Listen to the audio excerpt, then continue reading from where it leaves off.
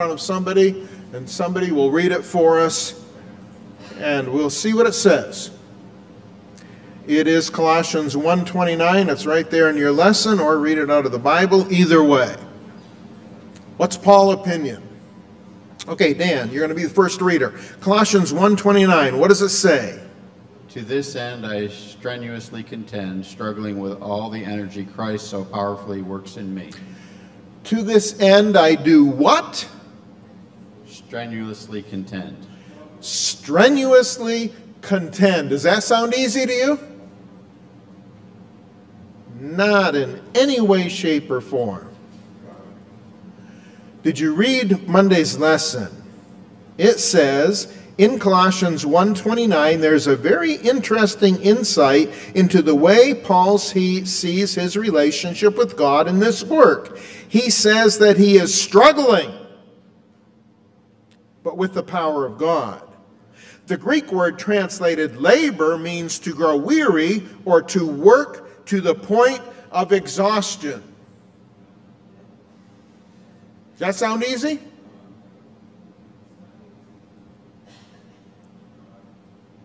This word was used particularly of athletes as they trained.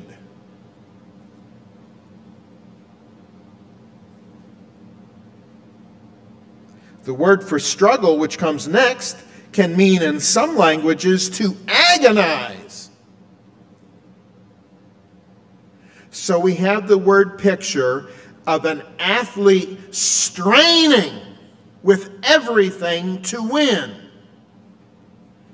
And then Paul adds a twist to the idea, because Paul is straining not with everything he has, but with everything that God gives him. Hallelujah, but it's still a struggle. It is a tough struggle. I'm trying to think of what they call those games they have nowadays every 4 years. Olympic Games, thank you. I knew somebody would remember it. Thank you, Rita. The Olympic Games. When did they start? Where did they start?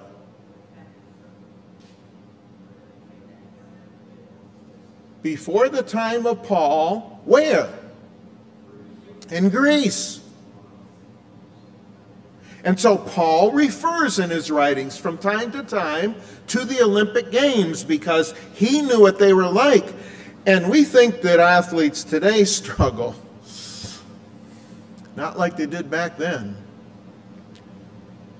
There were times when people would die in their struggle to train for these athletic games. They were dead serious about them, and they were not easy. There was nothing easy about them. They worked to the point of exhaustion. They agonized. Remember what Paul wrote in Romans 7? Well, we'll turn to it, and that way we'll remember it, and somebody will read for us. Read, whoever is going to be our reader, read Romans 7. Start with verse 21, as Paul gives his own personal experience. Now, we can argue with a lot of things. We can argue with people's beliefs, but you can't argue with a person's experience. They've experienced it. You didn't. All right, here's Paul's experience, Romans 7, starting in verse 21. Go ahead, please. I have discovered this principle of life, that when I want to do what is right, I inevitably do what is wrong. Now, wait a minute. Who's speaking here? Paul. When he wants to do what's right, what does he find himself doing? Doing wrong. What's wrong? Okay, keep reading. I love God's law with all my heart, but there is another power within me that is at war within my mind. This power makes me a slave to sin that is still within me. Keep going. On what a miserable person I am. Who will free me from this life that is dominated by sin? Okay, hang on a minute. Let's look at that. Let's look at some of the things you've already read. I'm going to have you read a little more too, but I want to look at some of the things that you've already read. Romans 7. There it is.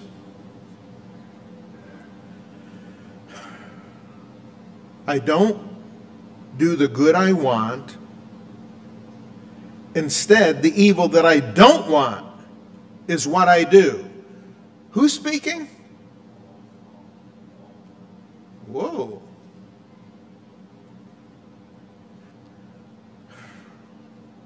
I find it to be a rule, a kind of perverse one, that although I want to do what is good, evil is right there with me. Wow. And then what did he say in verse 24? What a miserable creature I am.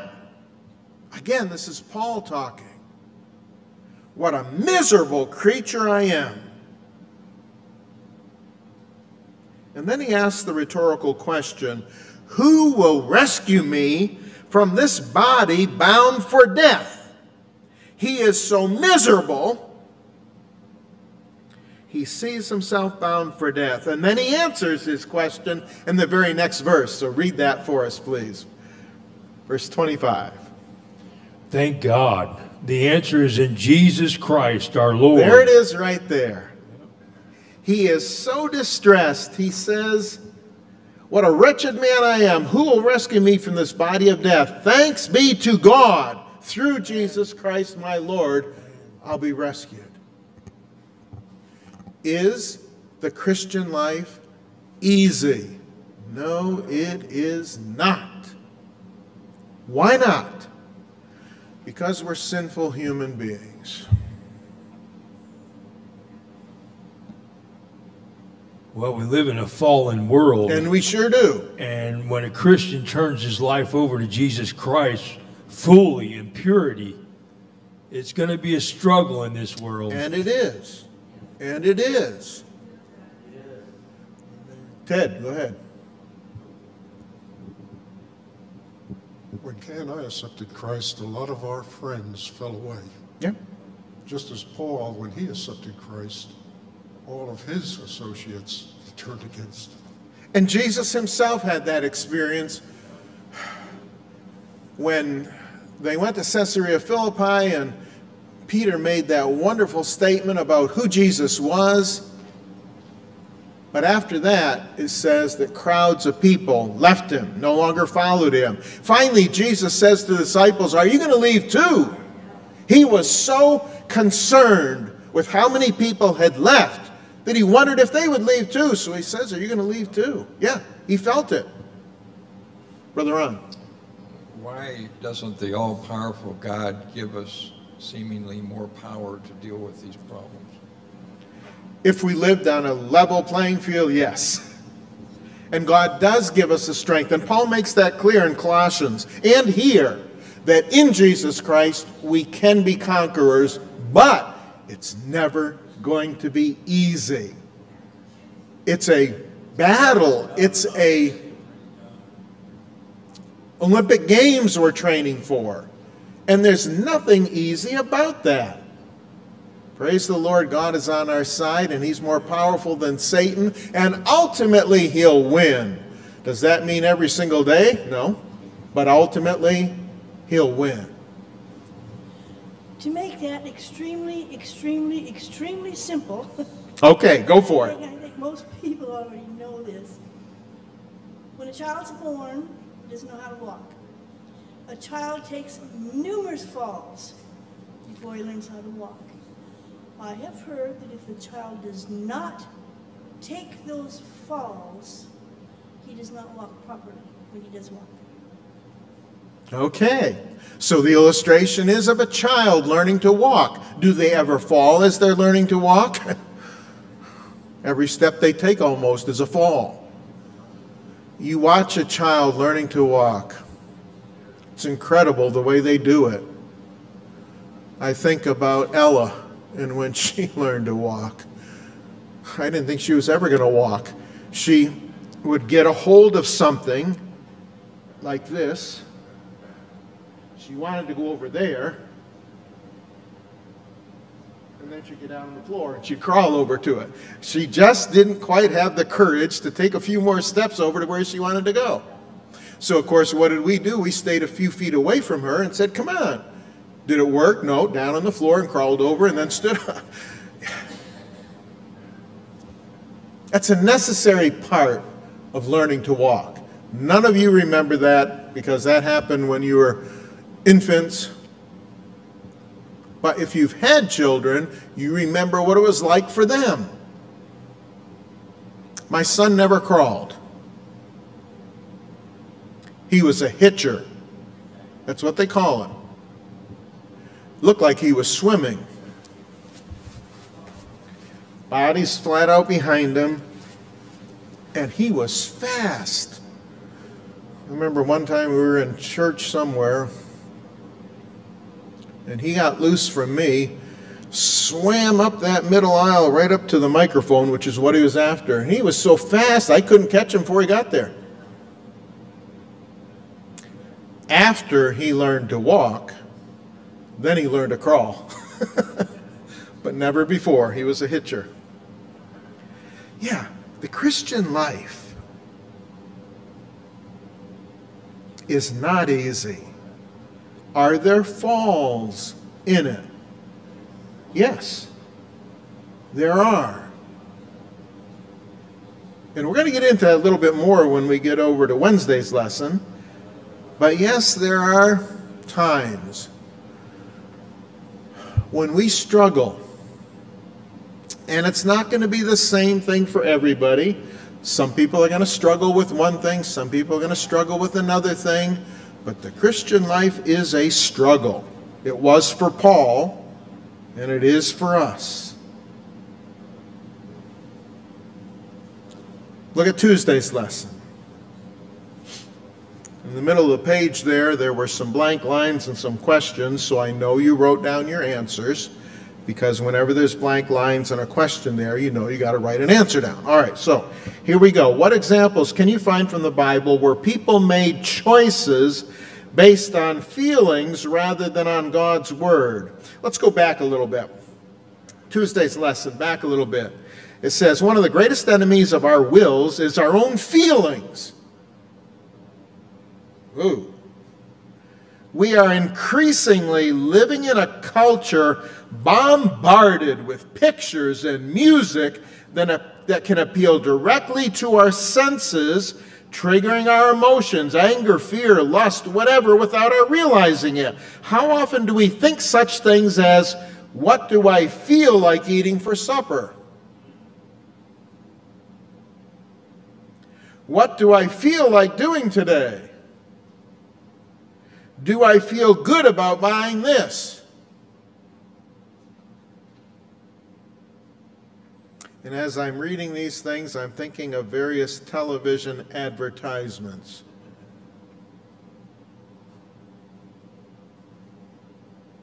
Remember that one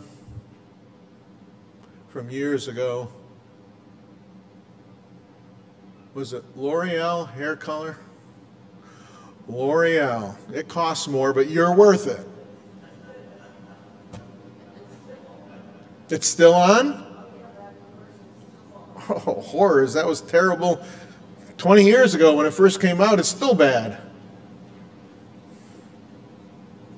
How about the one, you only go around once in life, so these things stay in my mind because I've heard them 20 years ago or more, maybe 30 years ago. What are they appealing to? Are they appealing to my relationship with God?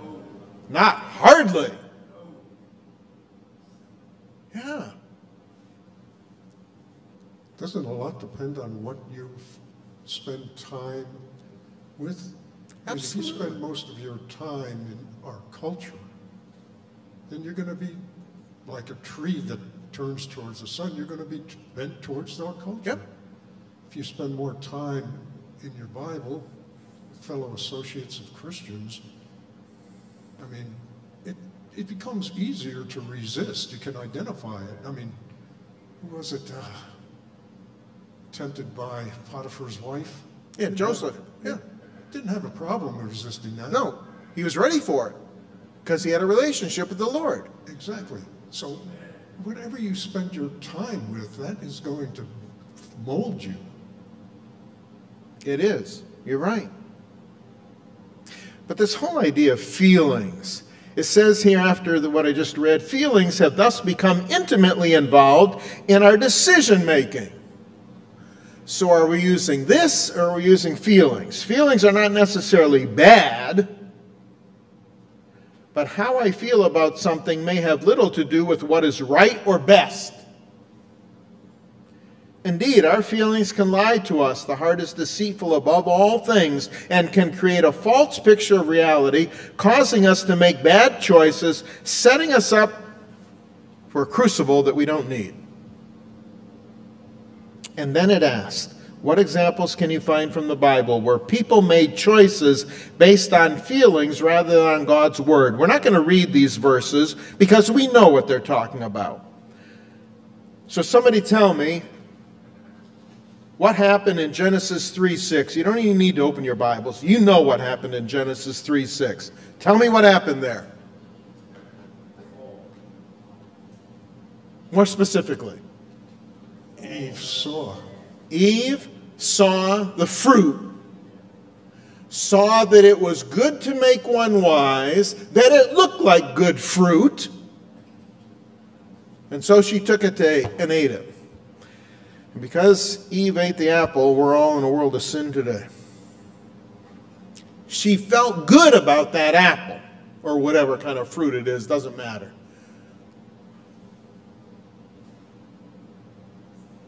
All right? What happened in 2 Samuel 11? Again, you know the story. You don't even need to look at it. We know what happened. What happened in 2 Samuel 11? David. What about David? Did you read it again? What was it that drew him to Bathsheba? It said, what was she doing when he first saw her? Taking a bath. Do any of you ever take a bath? In public? Hopefully not. But obviously she was. How did he see her? She lived in Jerusalem in a hot climate. Obviously she was bathing outside. What do you wear when you take a bath? Hello, what do you wear? Nothing. So what's she wearing? So what appeals to him in this whole thing? A naked woman is taking a bath and he's enjoying the show. Go ahead. Well, to be fair to Bathsheba, she's taking a bath on her roof, and normally you can't see somebody's roof. He could only see her roof because his house is above everybody else's house. But, you know, he should be more responsible since he's the king and learn to look away. So instead he looks. He looks and says, oh, I like that one. Can I have her, please? Find out who she is, finds out her name, finds out her husband's name, finds out the family name, finds out everything. And then the very next words are, he sent for her. Which, when you think about it, he found out her husband's name, right? So he had all the facts. He wasn't confused about who she was. Nope. But his feelings were more important than any facts. And that's what we're dealing with right now. Feelings can override your better judgment. And they did in this case. What happened as a result of that? Well, to put it bluntly, David's reputation was destroyed.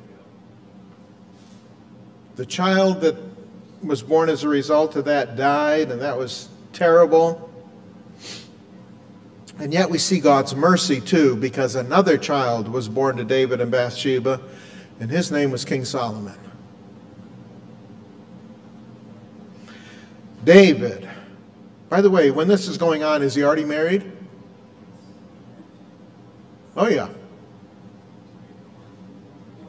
And we know what happens to Uriah. I remember hearing a preacher say a number of years ago, when we get to heaven, there's going to have to be some explaining going on. If Uriah's there, and David's there, and Bathsheba's there, somebody's got to make an explanation.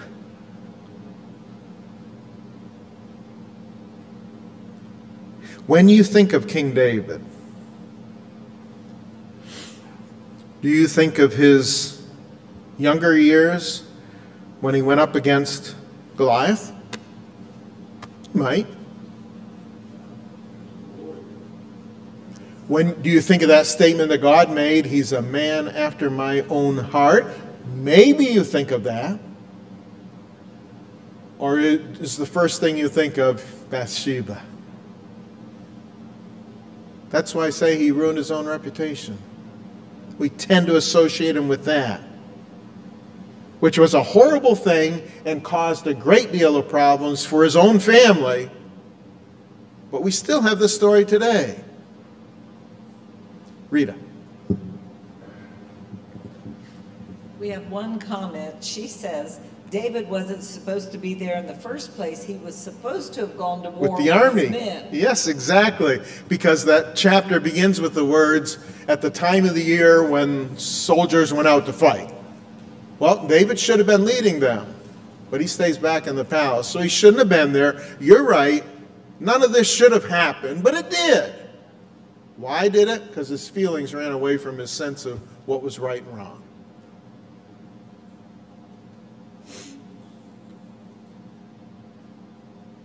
Sad thing. Let's go on to Wednesdays. Oh boy. I need somebody to read 2 verses. They only list 1 here, but I want 2 read. So somebody read Matthew 5:29 and 30. Ted's looking around anxiously, seeing who's volunteering to do the reading.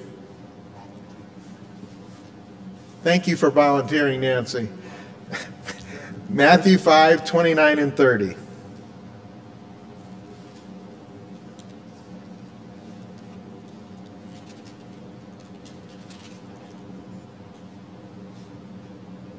A little slow, sorry. It's all right. Okay. Matthew 5:29. Matthew 5:29 and 30.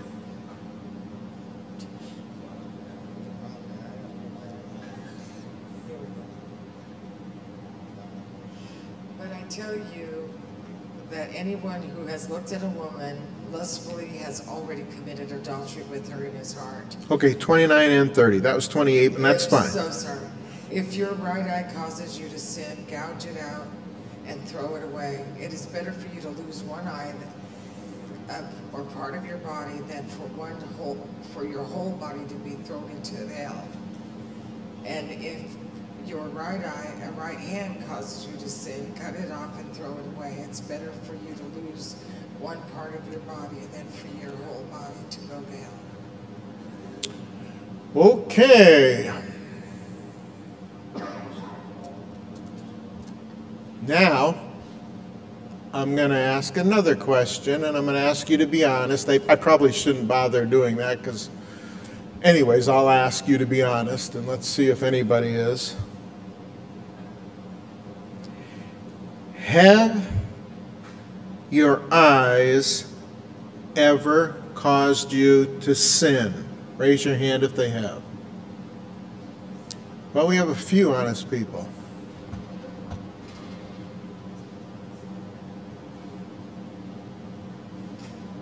All right, let's ask the other one. Has your hand ever caused you to sin? If it has, raise it.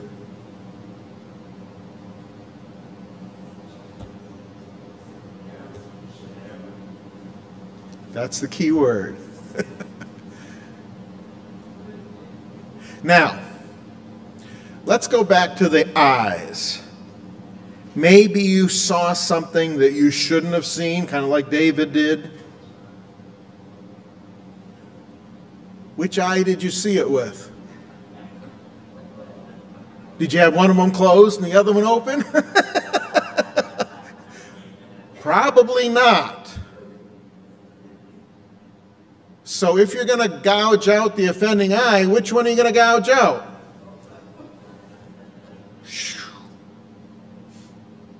All right, let's suppose I sin with my hand. This is a little easier one to do. Let's suppose I sin with my hand. I punch somebody in the nose. Would Christ want me to punch somebody in the nose?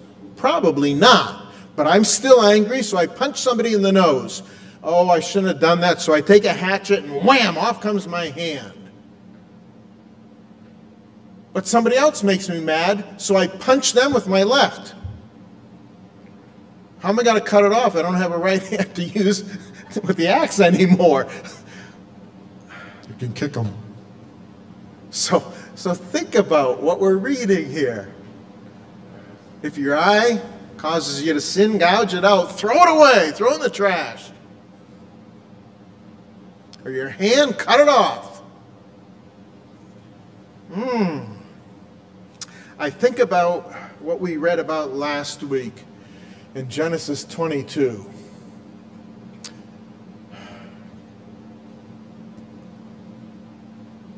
Abraham and Isaac on Mount Moriah.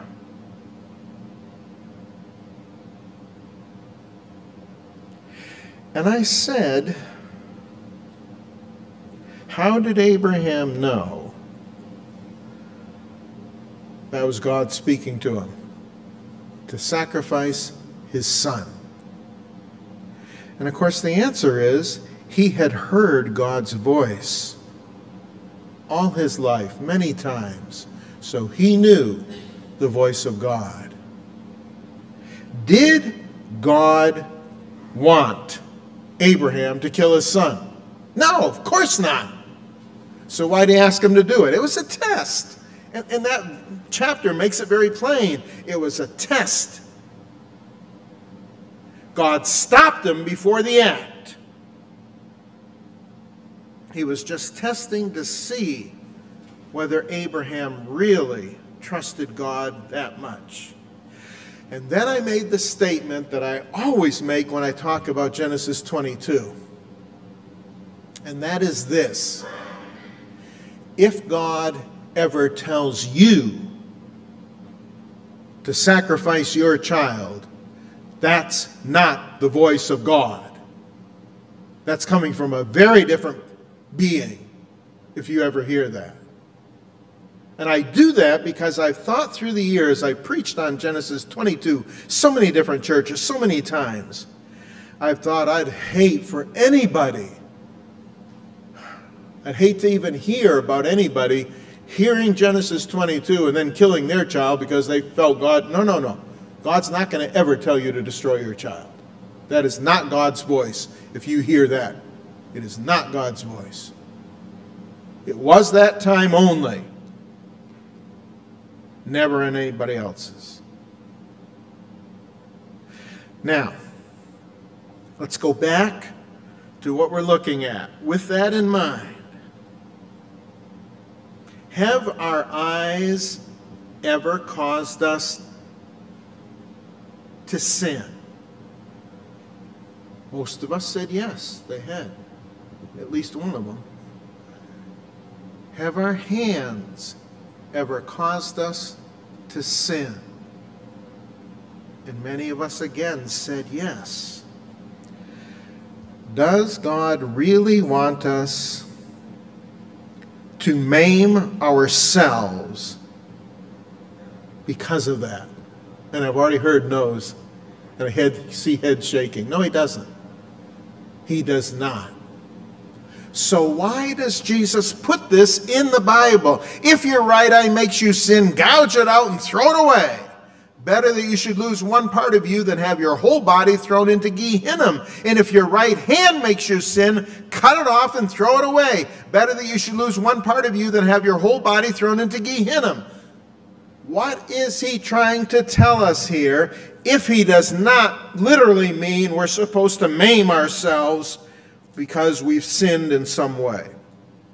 What's the point? What is Jesus trying to tell us? He's trying to tell us the seriousness of sin. That's his point. It's serious to sin. And he doesn't want us to sin. And I've asked this question, told this so many times, including in this room, so I know you know the answer. What's wrong with sin? Why does God not want us to sin? What's wrong with sin? Well, those are peripheral, but we got to hit it head on. What's wrong with sin? It hurts the sinner. And God is not selfish. Some people say sin hurts God. Well, maybe in a sense it does. But the reason God wants us to stop sinning is he knows sin always hurts the sinner. And God wants us to stop hurting ourselves. God loves us so much that he doesn't want us to sin because he doesn't want us to suffer. And that's what he's saying here. This is how serious sin is. In a sense, you'd be better off to pluck that sinful part and throw it away. Don't do it literally. But sin is literal. And he doesn't want us to do it because he knows it hurts us. And he doesn't want us to keep hurting ourselves.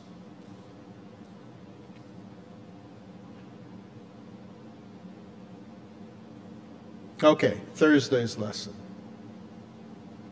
Let's go to Genesis 32. We know this story. We've known all the stories that we've looked at today.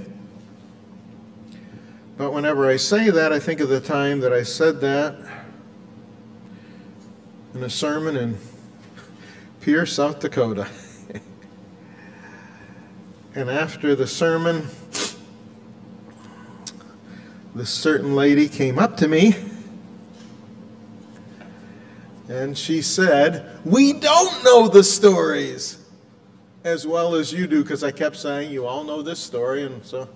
And she came up and said, "We don't know these stories. So tell us the story." All right, so let's read the story. Look at Genesis 32. And let's see what happens here. Genesis 32.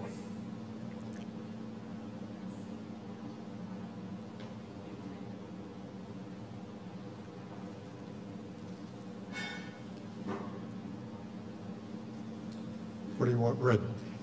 The whole chapter. And you are illustrating the point of this chapter, Ted, because I see Odell as being a little bit hesitant, and you're being persistent. And that's what we're going to talk about here. Okay. We'll let you off this once. All right, read it. Genesis 32. And before you read it, let's talk just for a moment about what this is supposed to be illustrating. Perseverance. Persevere. Before she reads it, what do the words perseverance or persevere mean? Pardon? Overcoming. Keep on keeping on. Keep on keeping on. Again, if we think back to the Olympic Games, especially the ancient Olympic Games, and the extreme degree that they went to prepare for them, did they persevere? You bet they did. Perseverance. Perseverance is keeping going when you want to quit.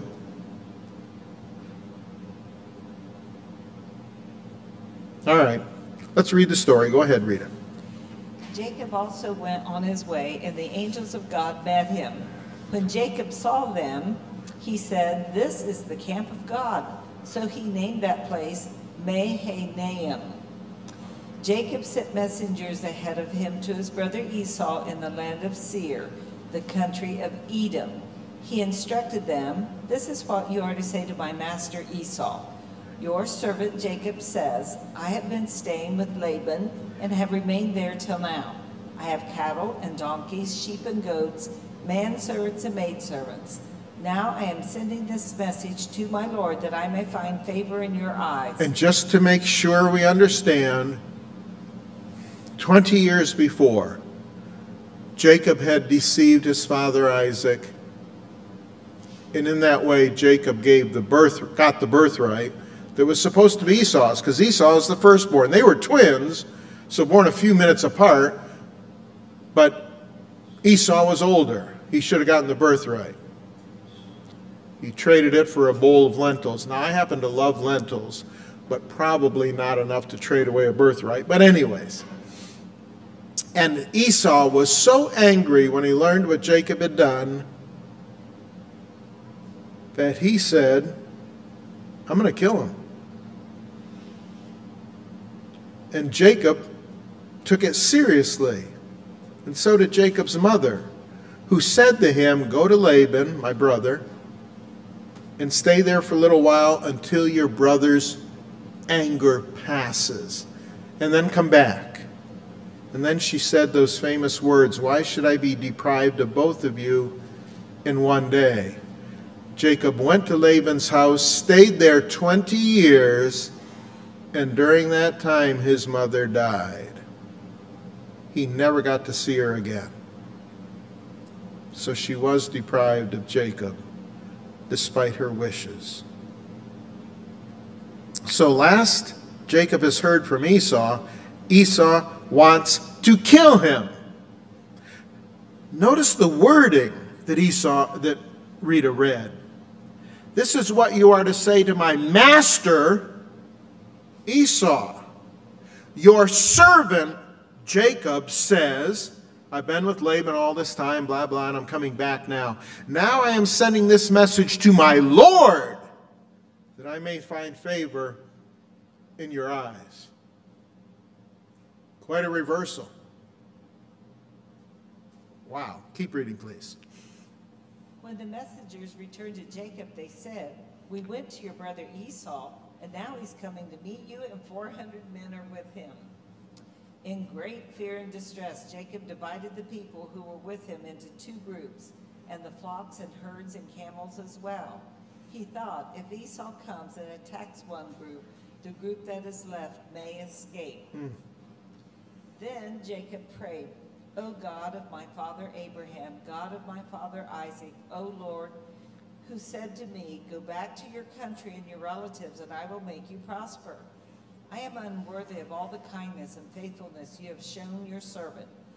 I had only my staff when I crossed this Jordan, but now I have become 2 groups. Save me, I pray, from the hand of my brother Esau, for I am afraid he will come and attack me, and also the mothers with their children. But you have said, I will surely make you prosper, and will make your descendants like the land of the sea, which cannot be counted. He spent the night there, and from what he had with him, he selected a gift for his brother Esau. Listen to the gift. Rita's about to read it. Go ahead.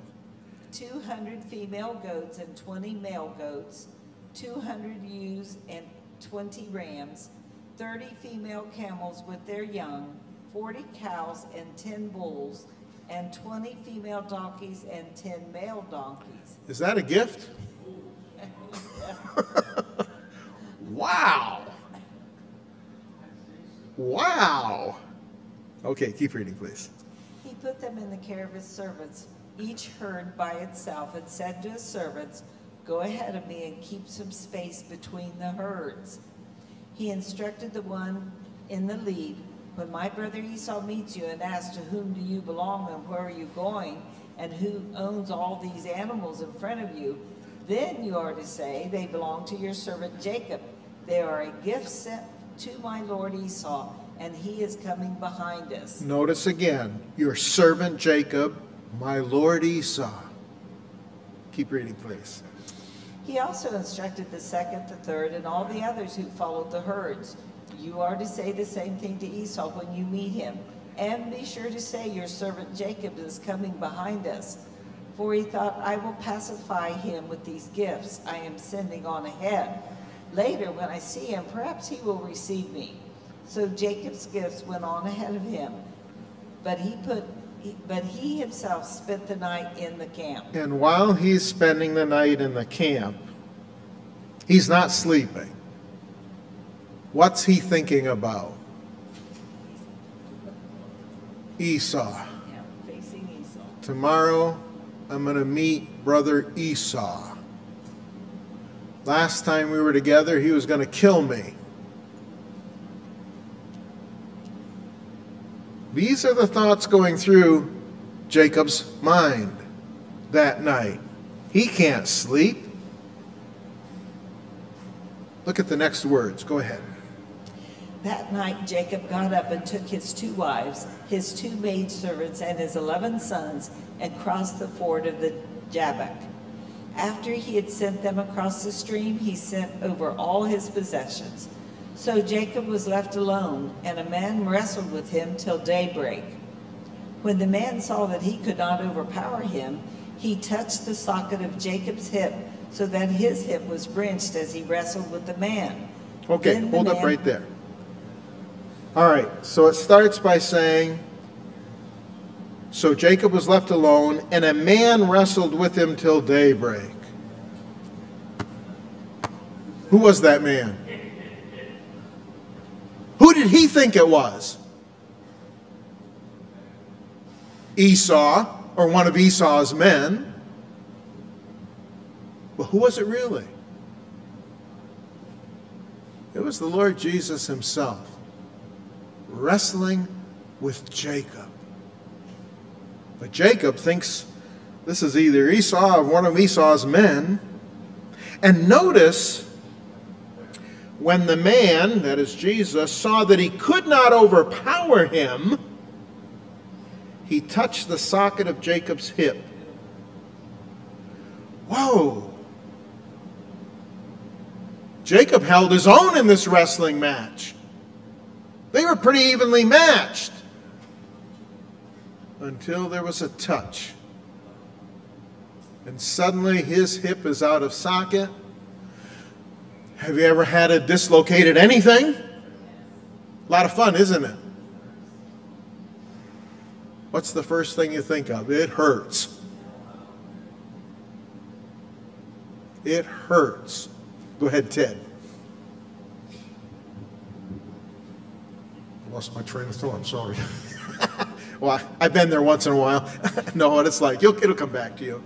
Okay, so he touches his hip. It's out of joint. Go ahead. Read on, please. Then the man said, "Let me go, for it is daybreak." Interesting. It's daybreak, and that's the key that I must leave. All right? Look what goes now. Look what he says. But Jacob replied, "I will not let you go unless you bless me." The man asked him, "What is your name?" "Jacob," he answered. So the man, which we know is Jesus, makes it sound as if he doesn't even know who he's wrestling with. Did he know who he was wrestling with? Of course he did. So why is he asking him his name? He already knows it. But this happens frequently in the Bible, where God asks a person his name, even though God knows full well what the name is. But he's about to make an important point. What is your name? Look at the answer. "Jacob," he answered. Then the man said, "Your name will no longer be Jacob, but Israel, because you have struggled with God and with men and have overcome." And that's so amazing. What is your name? Jacob. What did the name Jacob mean? Supplanter. Because he had taken his brother's birthright, he was the supplanter. What does the name Israel mean? People of God. Struggles with God, literally, is what Israel means. Struggles with God. Had he struggled with God? You better believe he had that night. In that wrestling match, he had. So he was the supplanter. He became one who struggles with God. And somewhere about the time that that man touched his hip, it dawned on Jacob, or Israel, who he had been wrestling with.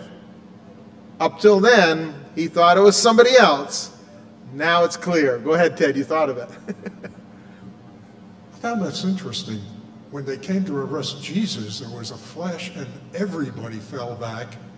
And yet this one man, Jacob, still same person, Yep. fighting with him all night. Yep. I had a hard time understanding that. It's true. But again, when we look at the reason for this whole scenario, God needed to see whether Jacob would really persevere, even as he needed to see whether grandfather Abraham would really sacrifice son Isaac. Now he has to see, is Jacob really going to persevere? Is he really going to do this? He already, of course, knew the answer, but for our sakes, they went through it so that we would know one day that he did go through it. All right, let's finish up the chapter. Jacob said, "Please tell me your name." But he replied, "Why do you ask my name?" Then he blessed him there. So Jacob called the place Peniel. What does Peniel mean? Face of God. Peniel. Face of God. Go ahead. Saying, "It is because I saw God face to face, and yet my life was spared." Keep reading. The sun rose above him as he passed Peniel, and he was limping because of his hip. Therefore, to this day, the Israelites do not eat the tendon attached to the socket of the hip, because the socket of Jacob's hip was touched near the tendon. So he gets up in the morning, limping badly.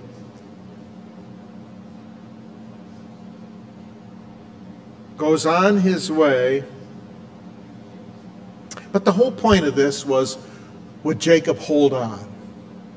If you read Thursday's lesson, it said Jacob went from wrestling to hanging on to Jesus. This was no longer a matter of who's going to win the wrestling match. It's a matter of, can Jacob hang on? Can he persevere? Can he hang on? And he does. Well, we're about out of time, so we'll wrap this up quickly. In Matthew 26, we have the story of Jesus in Gethsemane. And when he prayed to his Father, what did he ask his Father to do for him? Take this cup away from me. But then he added, not my will, but yours be done. Was Jesus human? 100%. He was also 100% divine, but he was 100% human. As a human being, would he have rather not had to go through the cross? Of course. Which of us would ever say, yeah, I'd like to hang on a cross? I mean, no. We wouldn't want to go through that. Neither did he as a human being. But nevertheless, not my will, but yours be done.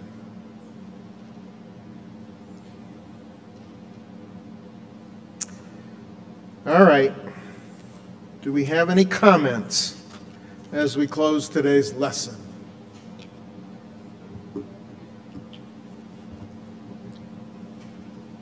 I have a comment. And we have a microphone. Oh, go ahead, Rita. We have one here that says, I don't think it's so much that God has to know, but we need to know through God. Okay. Well done. Well put. Thank you.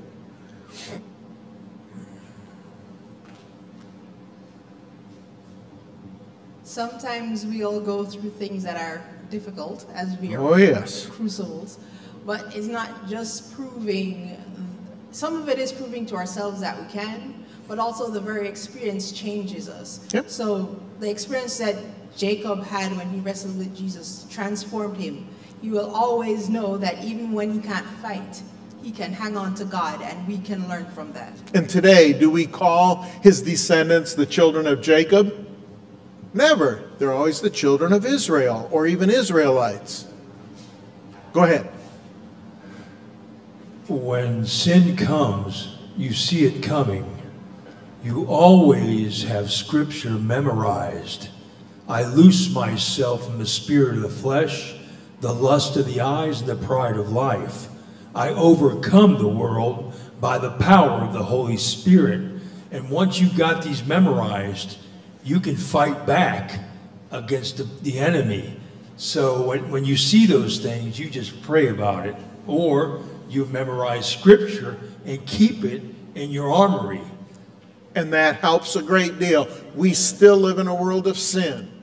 And there are still times when we will fall. And even though we don't want to, in Paul's experience, he said those are the things that he did. And we are the same way today. But thank the Lord we have a powerful God who can overcome these things for us. Okay, let's have a word of prayer to close our study. Father in heaven, today as we've studied this lesson, we've seen your great power. And we've seen the foolishness of us as human beings. We mess up so many times. But thank the Lord you don't give up on us. You continue to work with us and through us. Please be with us now as we go into the next service, I pray. In Jesus' name, amen.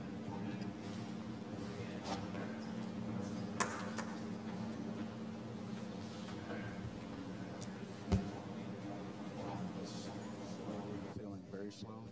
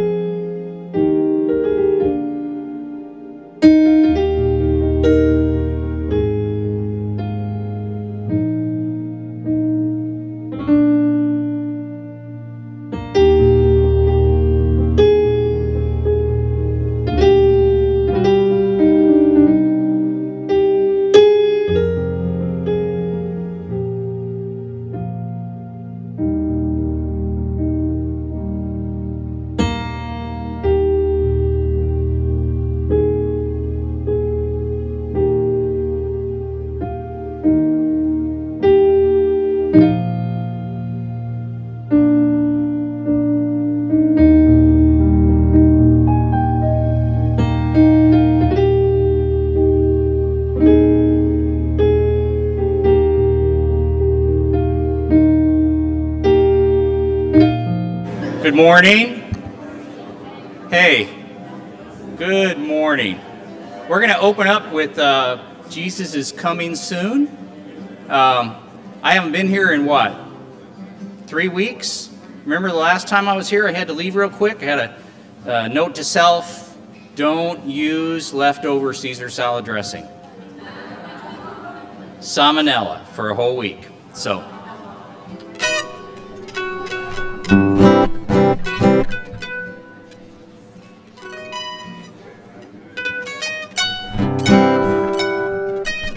Ready?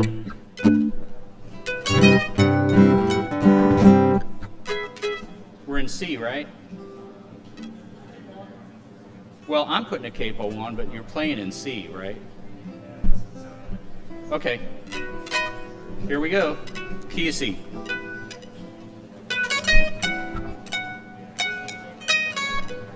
Want to try that again?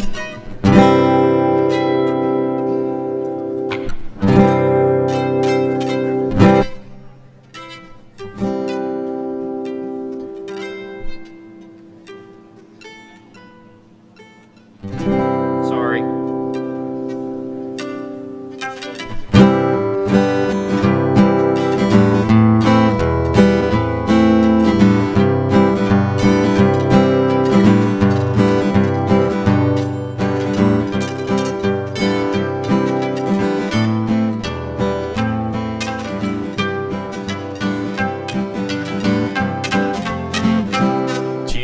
Sometimes are here, filling men's hearts with fear. Oh dear, now it's at stake. Heart to God, saves from the chastening rod. Seek the way pilgrims trod, Christians awake. Jesus is coming soon, morning or night or noon. Many will meet their doom. Trumpets will sound. All of the dead shall rise. Righteous meet in the skies. Going where no one dies. Heavenward bound. Love of so many cold, losing their home of gold. This in God's word is told. Evils abound. When these signs come to pass, nearing the end at last, it will come very fast, trumpets will sound. Jesus is coming soon, morning or night or noon. Many will meet their doom, trumpets will sound. All of the dead shall rise, righteous meet the skies, going where no one dies, heavenward bound. Troubles will soon be o'er, happy forevermore, when we meet on that shore, free from all care. Rising up in the sky, telling this world goodbye, homeward we then will fly, glory to share. Jesus is coming soon, morning or night or noon. Many will meet their doom, trumpets will sound. All of the dead shall rise, righteous meet in the skies, going where no one dies, heavenward bound.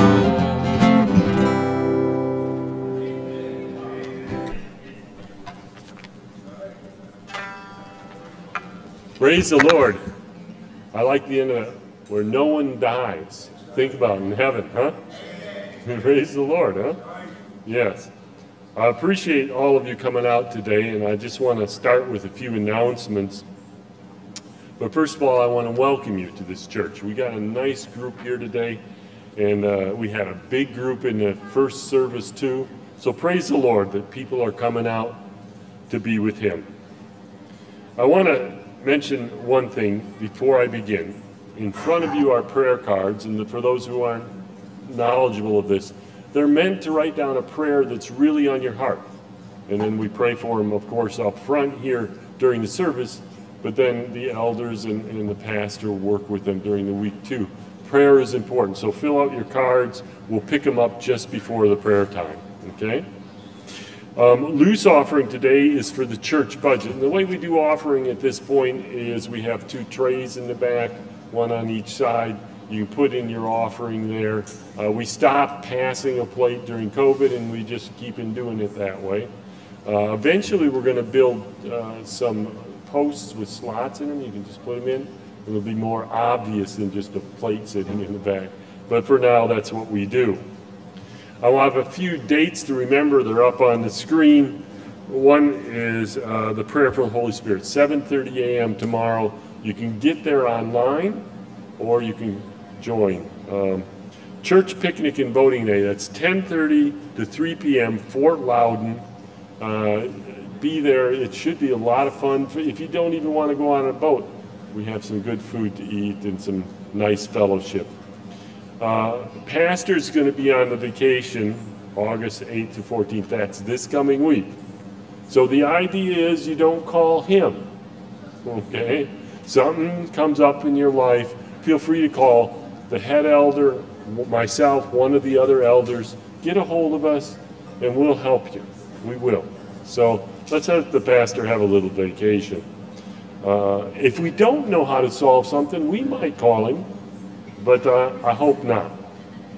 Revelation Bible Study. That's Tuesday. It says the 23rd, 6:30 p.m. So keep that in mind, the Revelation seminar, the Revelation Bible Study. I think there's a lot of us out there who'd like to study more deeply in Revelation, so this is a great opportunity. You see the amazing disciples up here. Keep that in mind. There's a bulletin inserted in it. Please share this with others. Then there's one other announcement I have, and then the pastor has a couple. Minister of the Month. It's a new month, right? August. August is an important month. You know why it's important? My birthday's on the first day. Okay? So happy birthday to me. I get to say it to myself. So it's a great month. August is a great month. A little warm sometimes.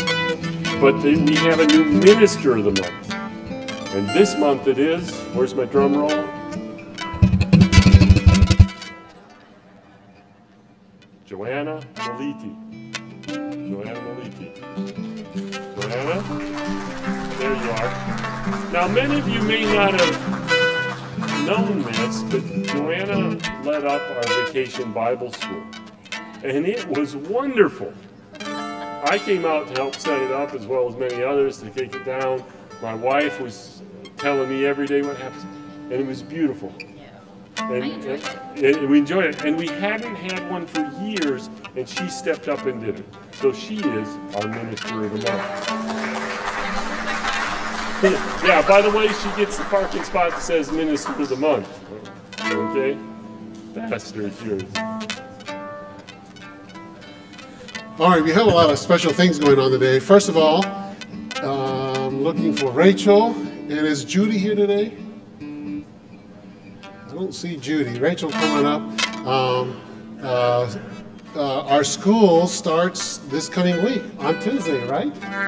And you know, we are blessed to have a school here. And it is a great school. We love our teachers. You know, they're very intent in not only teaching academics, but above all, teaching about Jesus Christ. And we are thankful for that. You know, one of the blessings of Adventist education is, statistically we know that the longer you are in Adventist education, the better you do across the board. Okay? And so we are grateful that we can have a school here, and our school year is going to start. And we wanted to have a special prayer. Bill, as an elder, if you want to come join me up here. Tulio, you here too?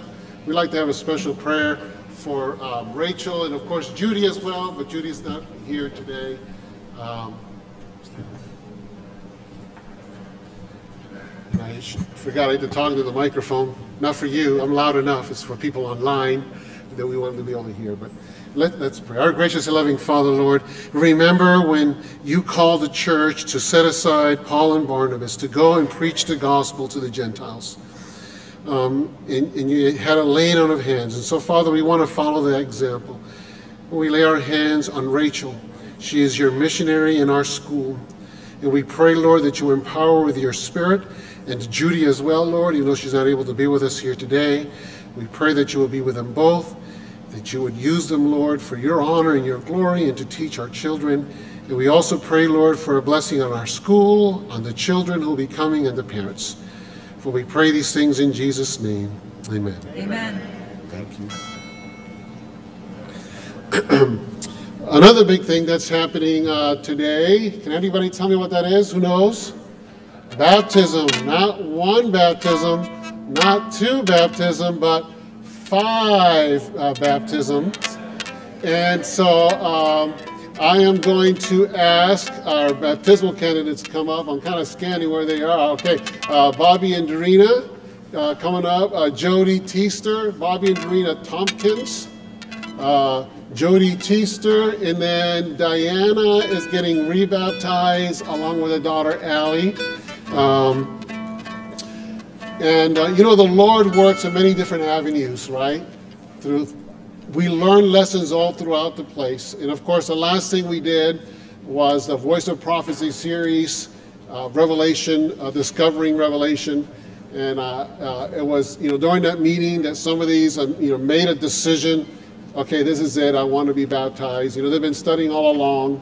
You know, I know Diana, you know, shared with me. You know, I feel like after, you know, coming to the meeting, she says to me, I feel like I need to, you know, get rebaptized.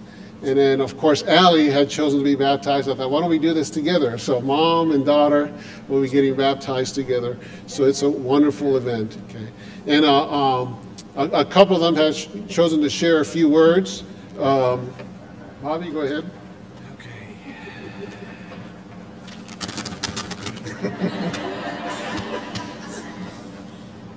So, there are a lot of people here today. Not that it's not a good thing, but of all days to have this many people. So just bear with me. I'm going to do the best I can. This is kind of a sort of a testimonial, but maybe it's just something else that I wanted to read, something that was from my heart.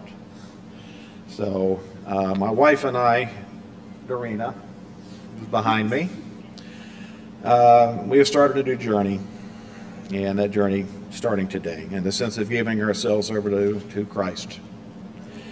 Ephesians chapter 4, verse 5 says, one Lord, one faith, and one baptism.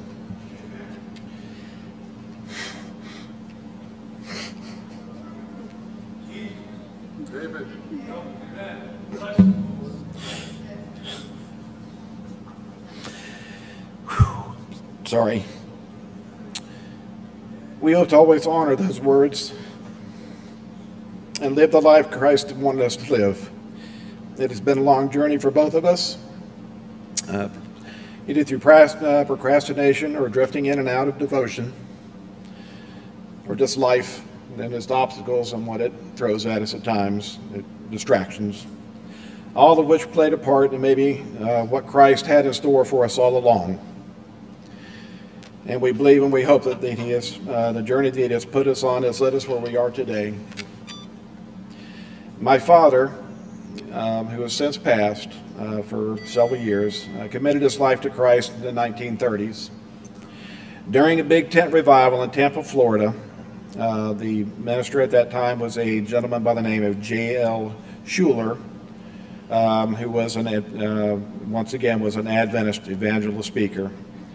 Those types of events that my father attended along with his family were known as what they call old-time Seventh-day Adventist tent efforts. All of his family were there at the time of were devout Methodist. But after hearing the Adventist message with Mr. Schuler, they knew the truth of the Bible and that the Adventist faith would be the path that they would choose from that day forward. I wish my father were here today to not only see myself, but his favorite daughter-in-law, as he would affectionately would call my wife, being baptized. And I know one day I will hope to be able for us to tell him in person our journey, and more importantly, all his efforts that he put forth in us to be saved did not go in vain. Thank you to Pastor Ed and all those who have made us feel welcome at the Maryville Church. To Debbie and Dennis Malati, and that's a great Irish name, by the way. So anyway, thank you for your continued spiritual guidance, your generosity,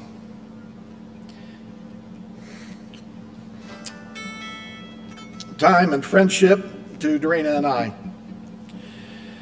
And to our former pastor in Apopka, Floyd Powell, and his beautiful and ever so sweet wife, Norma. I hope you are watching today from your home, and always know how much you touched our lives and how much we love you both. Thank you.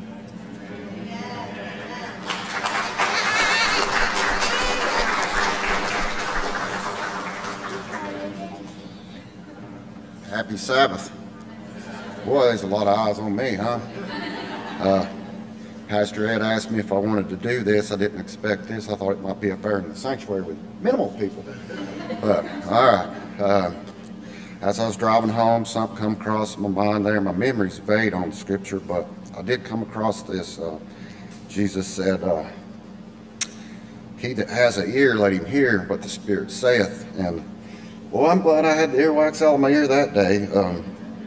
I was on the wrong train. But praise God, I'm here.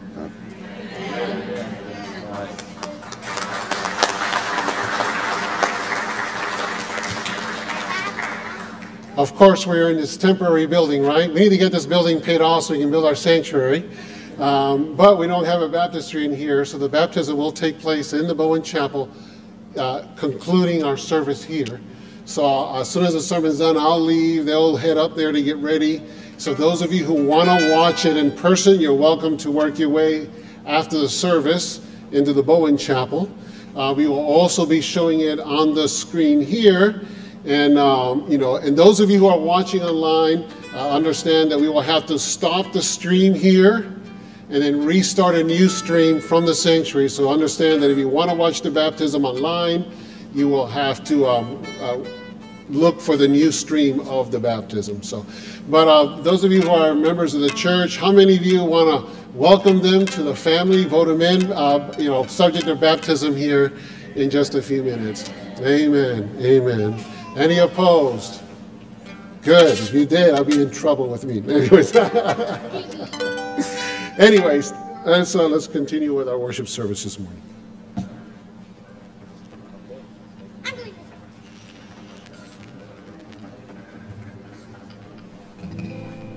The scripture first. Our scriptural emphasis for today, it's on the front of your bulletins, and we read it together, so you can be on the same version. It's sometimes easier this way. So Galatians 5:13 and 14, if you'd read that with me. For ye are called to freedom, brothers, only do not use your freedom as an opportunity for the flesh, but through love serve one another. For the whole law is fulfilled in one word: you shall love your neighbor as yourself. Galatians 5:13 and 14. Now it's yours. So I see a lot of old faces here. You guys are like a couple months early for the homecoming. So if you want to leave now, you can just do that and come back. Place? They can stay, I guess. So, Spirit of the Living God?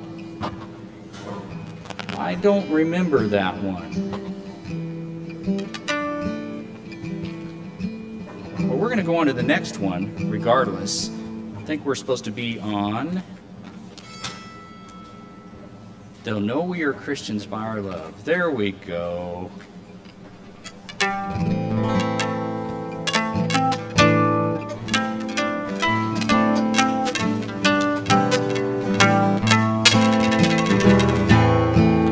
We are one in the Spirit. We are one in the Lord.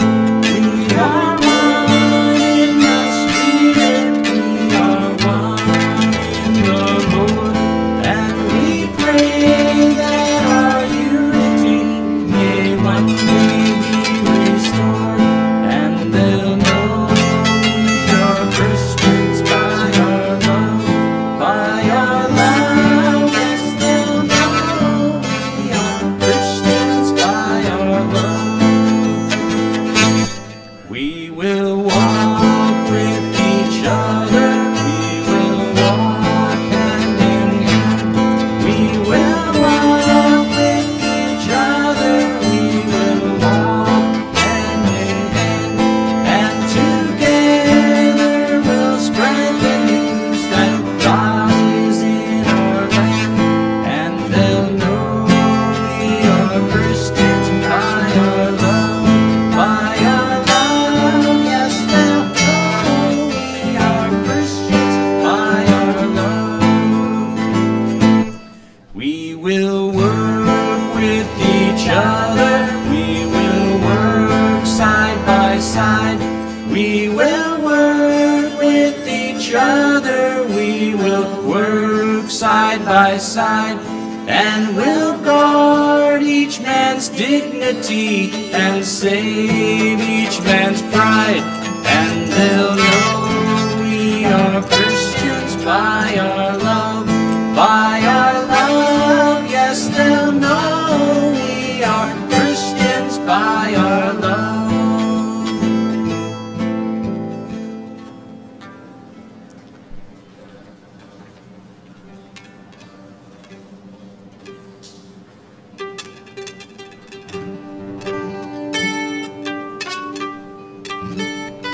The deacon would collect the prayer cards. Yeah, we'll do that. Yeah. Okay.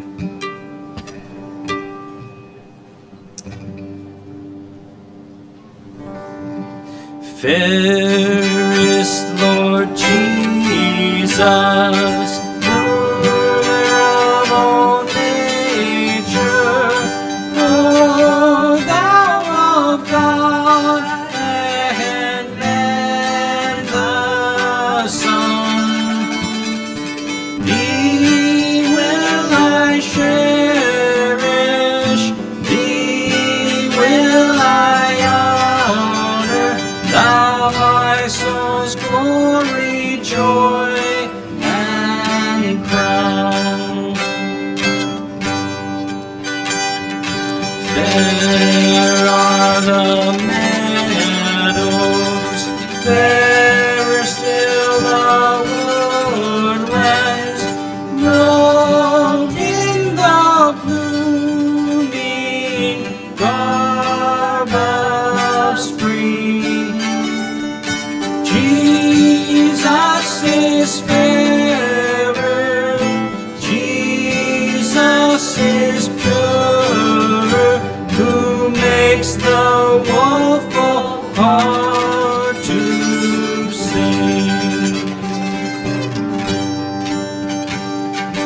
There is the sunshine, fairer still the moonlight, and all the twinkling starry host.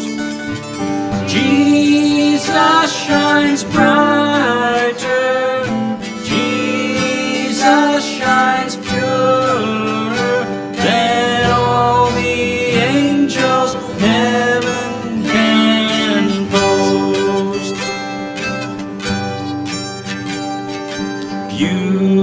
Beautiful Savior, Lord of the nations, Son of God and Son of Man, glory and honor, praise, adoration, now and forever.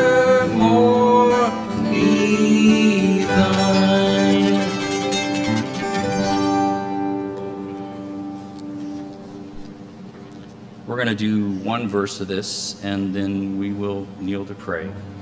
And then we'll do another verse after we're done. I need thee every hour, most gracious Lord. No tender voice like thine can peace afford. I need thee, oh, I need thee.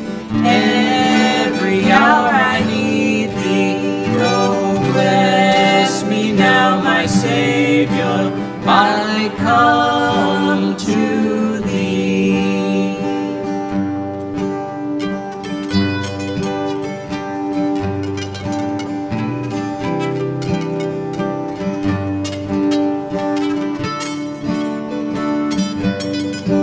Those who wish to come up and join me praying up front may do so. You can kneel in your place, you can bow your heads, feel comfortable, and we're coming before the Lord, asking to be with us.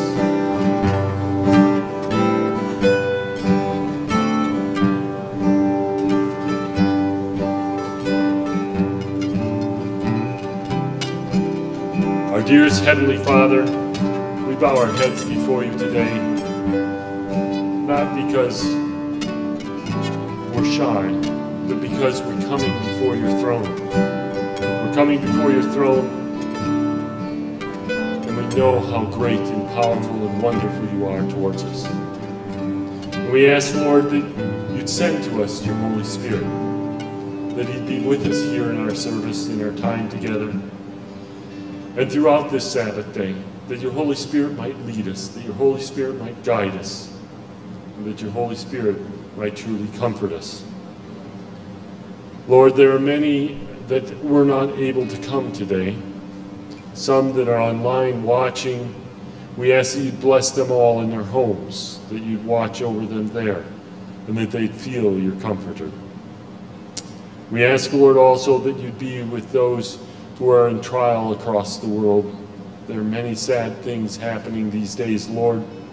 We especially ask that you be with those in Ukraine, the Ukrainian people. Bless them, O Lord, and help them in this time of trial. Also, Lord, we have Russian soldiers there, many of them not sure why. And I know, O Lord, that you can help them too. But most of all, we pray that this conflict would end. We ask, Lord, that you'd guide our congregation. Help us, Lord, to know how to reach out in our neighborhood, in our place here in Maryville. And we ask, Lord, that you'd help us, Lord, that we truly be an evangelistic church, a church that loves those around us and that can help those come amongst us. And Lord, some today are joining us through baptism. What a wonderful thing, O Lord. 5 individuals stepping forward to follow you, and we, Lord, are so excited about that. And we ask that you would give a special outpouring of their grace, of your grace to them, that you would touch them in a special way today and throughout their journey until we all go through those heavenly gates. We thank you, O Lord, that you've blessed us, that COVID has subsided the way it has, that we can come together. And we know, Lord, that Satan would love to spread disease amongst us. And we ask that you protect us as the days go forward. Lord, we have a special prayer today we'd like to give for those individuals that we've been trying to touch through our evangelistic efforts, and that we're going to try to reach out to as the days go forward. Lord, there are many in this community that your Holy Spirit are working with. Help us, Lord, as individuals to choose a plan in which we can be part of that effort and touch others. Help us to see the opportunities that we have in our daily walk, that we might say something for you. Help us not to hesitate, Lord, but to have the words from on high that you give us. And finally, O Lord, we ask that you be with our pastor today who's going to bring us a sermon. Help us, Lord, to open our hearts to it, Help us, Lord, that we would feel the touch of the Holy Spirit on our shoulders, and that we'd be very attentive and learn of you. These things we pray, O Lord, in the name of Jesus Christ, who gave all for us. Amen. Ready? All right, it is now time for the children's story. So if the little ones would come up and grab a basket and Bhakti Mani, Dakota Worthy student.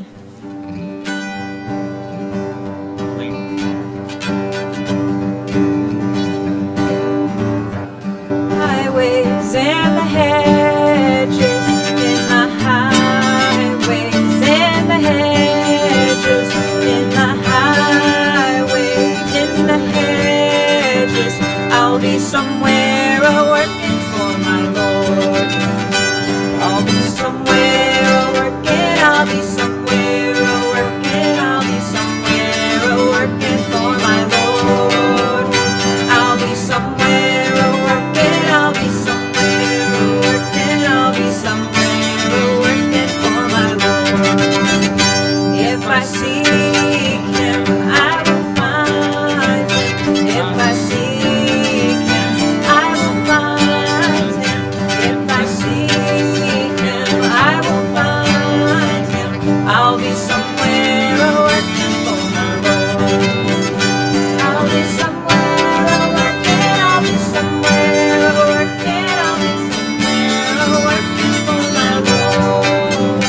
I'll be somewhere a-working, I'll be somewhere a-working, I'll be somewhere a-working for my Lord. If He calls me, I will answer. If He calls me, I will answer. If He calls me, I will answer. I'll be somewhere a-working for my Lord. I'll be somewhere a-working, I'll be somewhere a-working, I'll be somewhere a-working for my Lord. I'll be somewhere a-working, I'll be somewhere a-working, I'll be somewhere a-working for my Lord.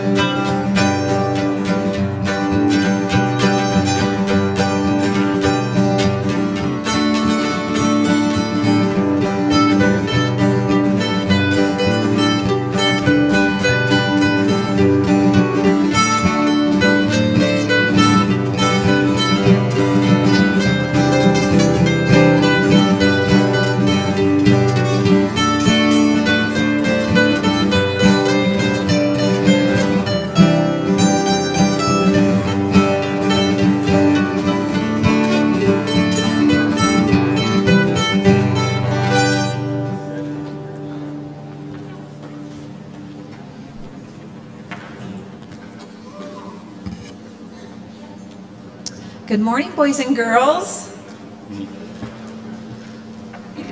Are you having a good Sabbath?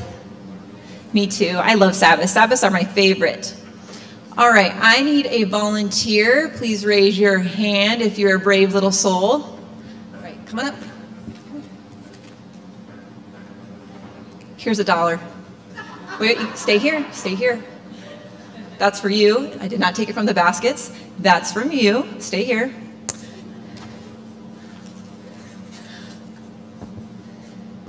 Here's my question. Do you want to keep that $1, or do you want to sacrifice it for what's in this envelope? Now, if you want the envelope, you have to give me the $1. Do you want the envelope?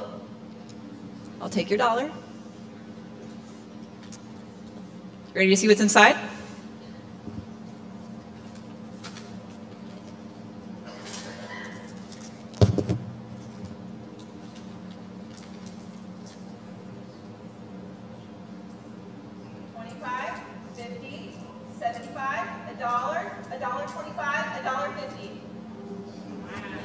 Good sacrifice. Go sit back down, please.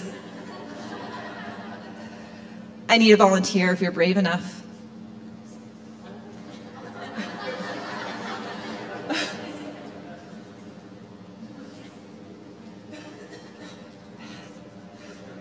Okay. Here's $1. Now that's your $1. You can have it, or you can sacrifice it for what's in envelope number 2. You want to sacrifice it?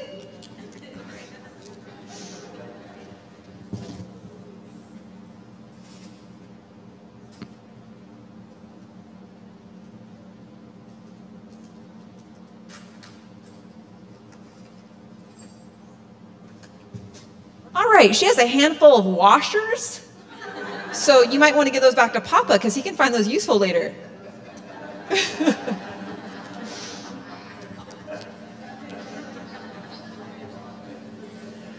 I need a volunteer if you're brave enough. All right.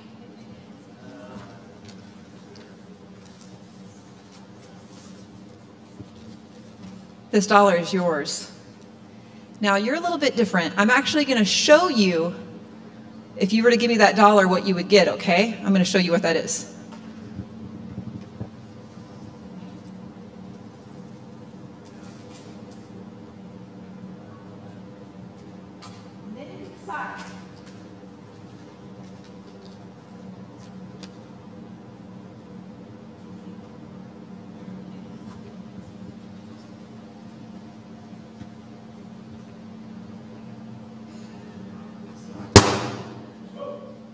Would you like to make a sacrifice for this? I mean, it's pretty, kind of. No? You may go back and keep your $1. You know, we make sacrifices, don't we, every day? Sometimes we make sacrifices where we get something even better. Sometimes we make sacrifices where we get something that's maybe okay, but not great. But you know what's amazing is Jesus made the greatest sacrifice of all when he left perfect, beautiful heaven to come to our broken world where he was going to be rejected. And he still died for us.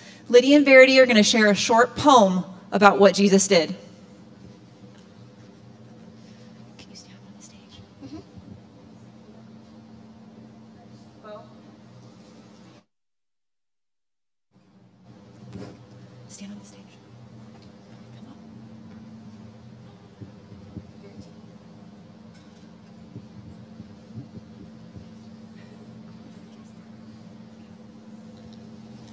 Do you start? One day, Jesus came to town, and people threw their garments down. They all began to shout and cheer, "Hosanna, Hosanna, Jesus is here!" Oh, but when the leaders in the town heard the cheers, it made them frown. They did not like to see this man, and so they made a wicked plan.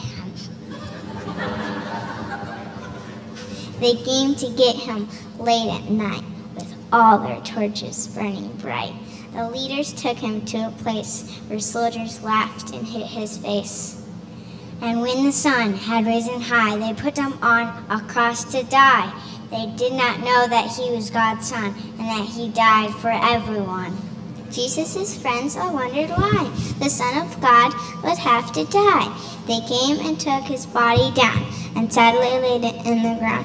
They sealed the tomb and walked away. There's never been a sadder day.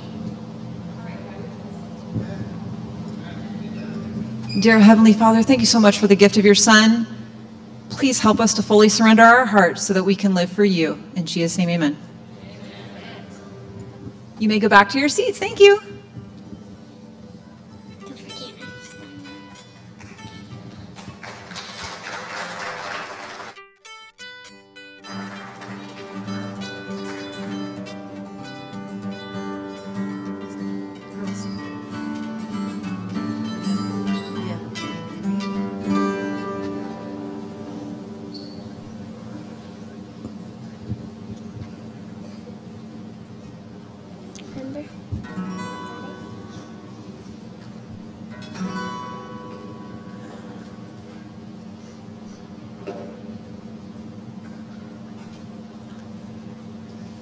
So this song was written by Rachel's brother, and he writes a lot of really interesting songs, and so we just wanted to, the girls wanted to share it. It's one of their favorites. So.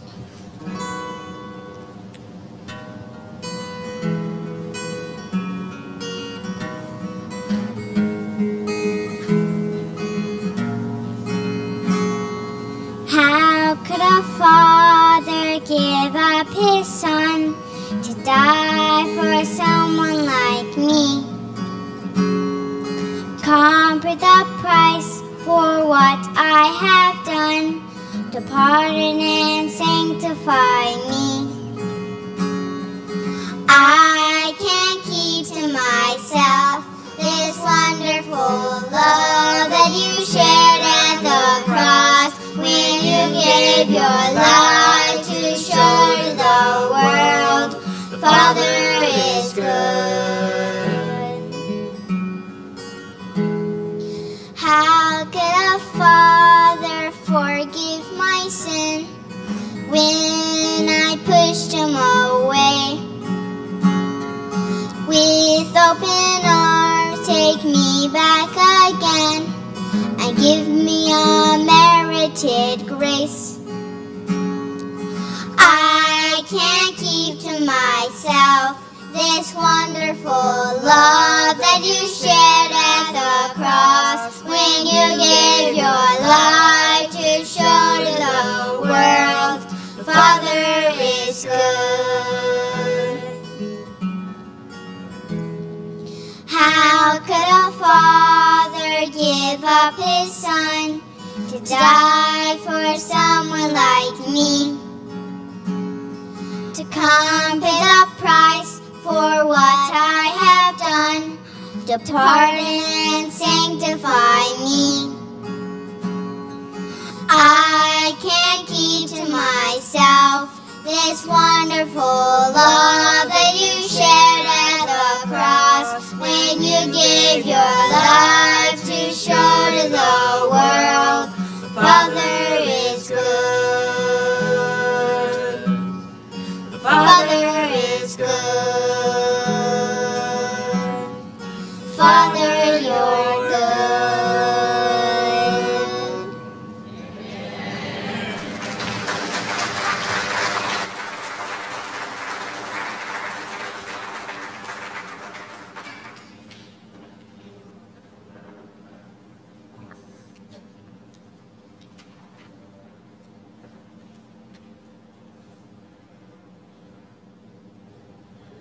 Testing 1, 2, 3. Am I coming through?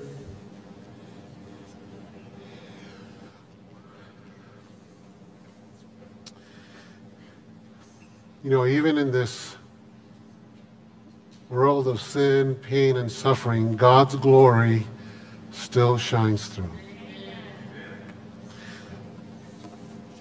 I don't know about you, but I've been blessed already this morning. Thank you for all those who led in worship, children's story, Clifford's for sharing that beautiful song with us. Kids, if you have your kids' sermon notes, have them ready. If you don't, raise your hands. The deacons will also be passing out a little handout for the sermon, but I just wanted to share some of the pictures that were drawn last week. Okay, and we have kids that are creative. You know, I see the 3 testimonies from last time. Okay, look at that picture of Jesus. Isn't that beautiful? And all kinds of wonderful creative things. One over here even put the time that everybody shared their testimony. I don't tell you, the kids are creative. And sharing their pictures, preaching from the pulpit, speaking, sharing. There's Michelle playing the harp, okay, and that cute little frog.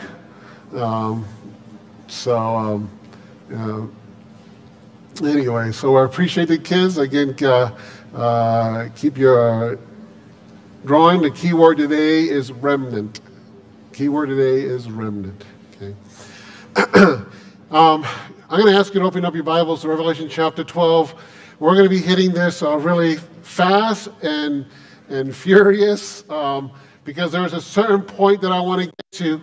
And there's a lot of information in here. And I understand that for some of you, you may get a little lost. I invite you to ask me about it at some time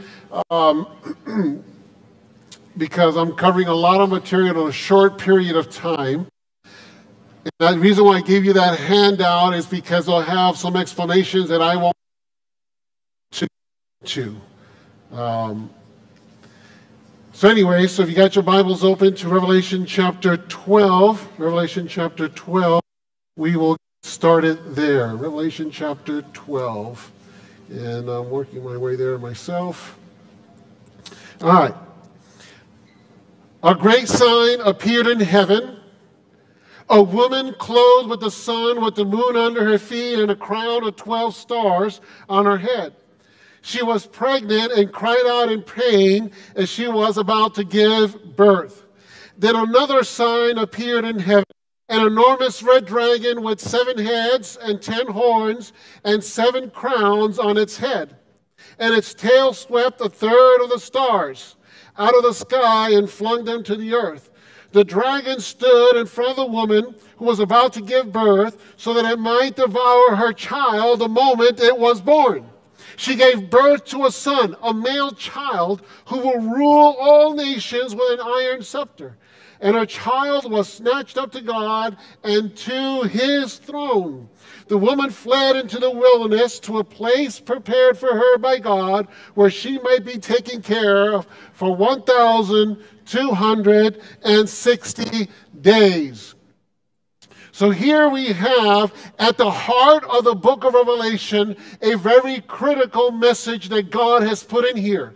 Now, again, we don't have time to go into, but one of the aspects of Old Testament writing, and we are seeing here even in this New Testament book, is called a chiastic structure.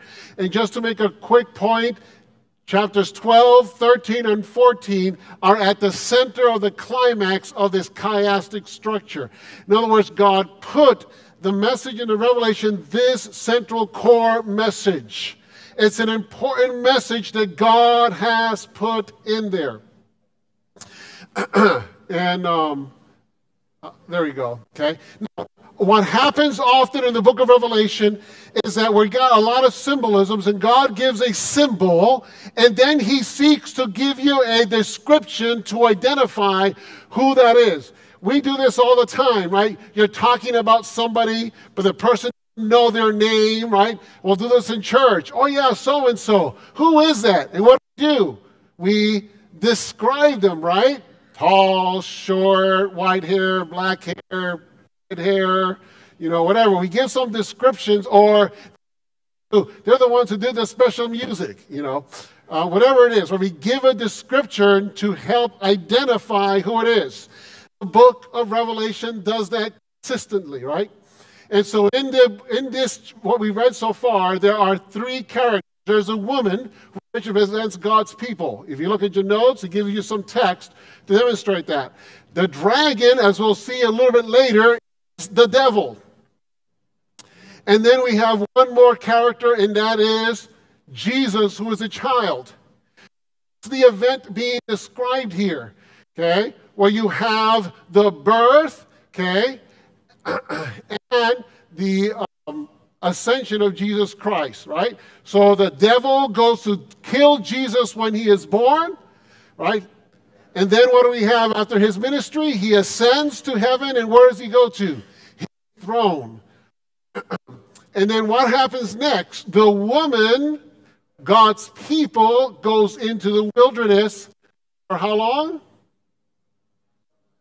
1,260 days, right? That's what we read in Revelation chapter 12, verse 1 and 6. What we have here is a historical point in time.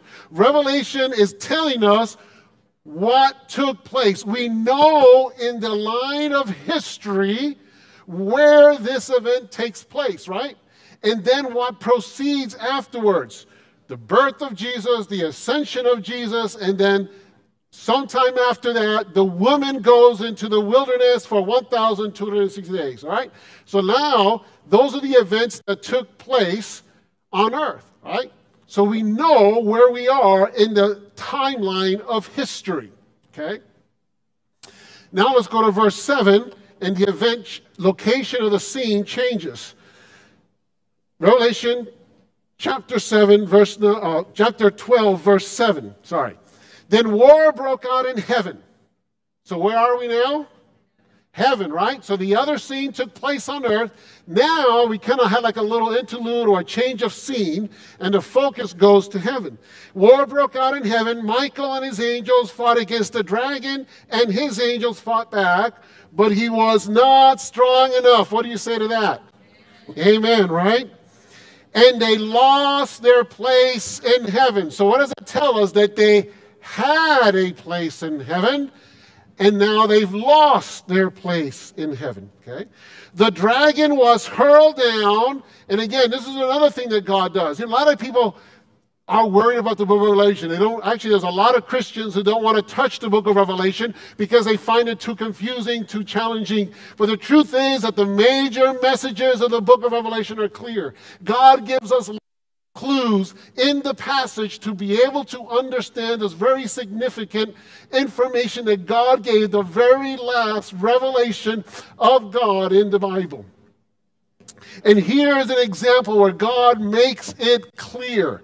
Because what does he say? The great dragon was hurled down, that what? That ancient serpent called the devil or Satan. Do you know that there are many Christian churches that say, well, we don't know who the serpent was? Here it tells us clearly the serpent is the devil. No question, clearly identified, right? So the ancient serpent called the devil or Satan, who leads the whole world astray, he was hurled to the earth and his angels with him. So we have a scene on earth, a scene in heaven, okay? And then the next section of chapter 12 is a praise and a warning, right? And so let's go ahead and read that praise and that warning, Revelation chapter 12, verse 10. Then I heard a loud voice from heaven say, now have come the salvation and the power and the kingdom of our God and the authority of his Messiah. Again, now when Jesus was on earth, after the ascension, what did he tell his disciples when he did the Great Commission? He said, all authority has been given to me, right? Same consistent ideas here. For the accuser of our brethren and sisters who accuses them before God day and night has been hurled down, right? So it's a celebration of God's victory, okay? They triumphed over him. Now, talking about those who believe, right? The saints. They triumphed over him by three things. What are the three things? Number one, who can see it there in the text? By the blood of the Lamb, right? We're in verse 11. They triumphed over him by the blood of the Lamb. What's the second thing? By the word of their testimony. And the third one's a little long one, but basically what does it mean? They are willing to die for Jesus. Let me put that even shorter. They were all in for Jesus. You know, at the beginning of last month, I was inspired by the Lord to preach a sermon that we need to be all in for Christ. Right? We handed out this card. I encourage you to put that on there, to be praying and say, Lord, I want to be all in for you. I want to be all in for you. I don't want to be like that rich young ruler who walked away. I want to be willing that if you were to ask me to surrender everything, that I would count it worthy. And I hope that you've been praying that prayer, right? Because they overcame him how? By the blood of the Lamb, by the word of their testimony, and that was demonstrated how? That they were willing to die for Jesus. They were all in for him, okay? All right, so let's keep reading. And so they overcame him by the blood of the Lamb and the word of the testimony, and then they did not love so much as to shrink from death. Verse 12, therefore rejoice, you heavens, and you who dwell in them. But woe to the earth and the sea, because the devil has gone down to you. He is filled with fury because he knows that his time is short. So in one step we have praise. God won. But the devil has been hurled to the earth. He is out to destroy people. That's the reality. The book of Revelation is trying to tell us that we're in the midst of the war. We would not know this except for the revelation that God gives us.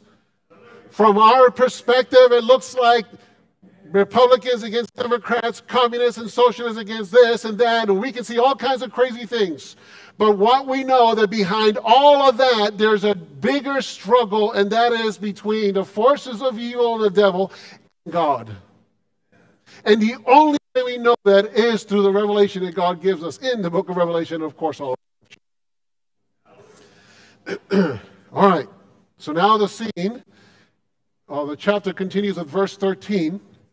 Okay? Let's go to there, verse 13. When the dragon saw that he had been hurled to the earth, he pursued the woman who had given birth to the male child, right? So the scene moves back to earth, right? Because the devil's been kicked out. So we're back to the earth again. And we pick up the story where we left off. 14. The woman was given 2 wings of a great eagle so that she might fly to a place prepared for her in the wilderness, where she will be taken care of for a time, times, and half a time out of the serpent's reach. So what we see here, the first picture of the scenes on earth ended with what? The woman in the wilderness. Then we have a pause, and the scene goes to heaven and sees this war that takes place, and the devil is kicked out to the earth. The scene now moves back to the earth and picks up where we left off. And again, this is another way that God helps us understand what he's writing. Why? In the first chapter, in the first verse there, 6, it says that the woman went in there for how long? In verse 6, the woman was in the wilderness for how long? 1,260 days, right? Now we come to verse 14, same event. The woman is in the wilderness, but instead of saying 1,260 days, what does it say? It says time, times, and a half of times. In other words, it's God's way in the text to let us know that we are understanding time, times, and a half of times correctly. That it means 1,260 days, which means 3.5 years. Because in the Jewish calendar, a year was 360 days. 360, 360, 360, and half 180. You add it all together, and it comes out to 1,260 days. God wants us to understand this. He put this at the center of the book of Revelation because it's critical for us to understand. So again, same event, right there. The woman is in the wilderness. You have the time, times, and a half of times, which is the same thing as the 1,260 days. And of course, when you apply the day-to-year principle, there are many Christians and other denominations who understand the day-to-year principle in prophecy. Now, they may apply it strictly to the 1 week that they talk about. That'll be a period of 7 years. Okay? So they understand the principle of the day-year principle. Okay? And so what would that be? That 1,260 days would be 1,260 years. Now, again, keep in mind a sequence of events. Birth, ascension of Jesus. After that, the woman goes into the wilderness for 1,260 years. Understand the time frame that chapter 12 is telling us that God put in there. Right? Now, another line of evidence, and we don't have time to go into Daniel chapter 7, but another line of evidence is when you compare this to Daniel chapter 7. That expression, time, times, and a half of times, and how many books of the Bible is it found? Anybody want to guess? It's found in only 2 books, Revelation and Daniel. Only in the book of Revelation and Daniel. And it's found in Daniel chapter 7 and then again in Daniel chapter 12. And they're talking about the same event. It is God's way of saying, listen, I'm taking the information from over there. It applies here. when we look at Daniel chapter 7 and we look at what's happening with the little horn and what it does, it's parallel to what happens to the woman in the 1,260 years. Okay? God wants us to understand this. And so real quickly, because we don't have time to go to Daniel chapter 7, I put a little rough timeline that Daniel chapter 7 gives us. It starts off with Babylon being the lion, Medo-Persia being the bear, Greece being the leopard, Rome being the Roman Empire, right, which is when Christ was born, right? And then you have the fall of the pagan Roman Empire and the establishment of the Holy Roman Empire. And again, this is all the outline that's found in the book of Daniel. And after that, you have judgment. And then after that, you have the coming of Christ. And if you want some homework, go back, read Daniel chapter 7. You will see this outline clearly portrayed.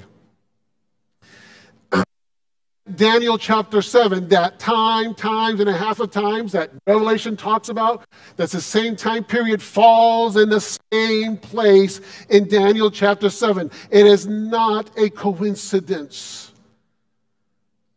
God has revealed this. Remember, when he revealed this was all the way back in the time of Babylon.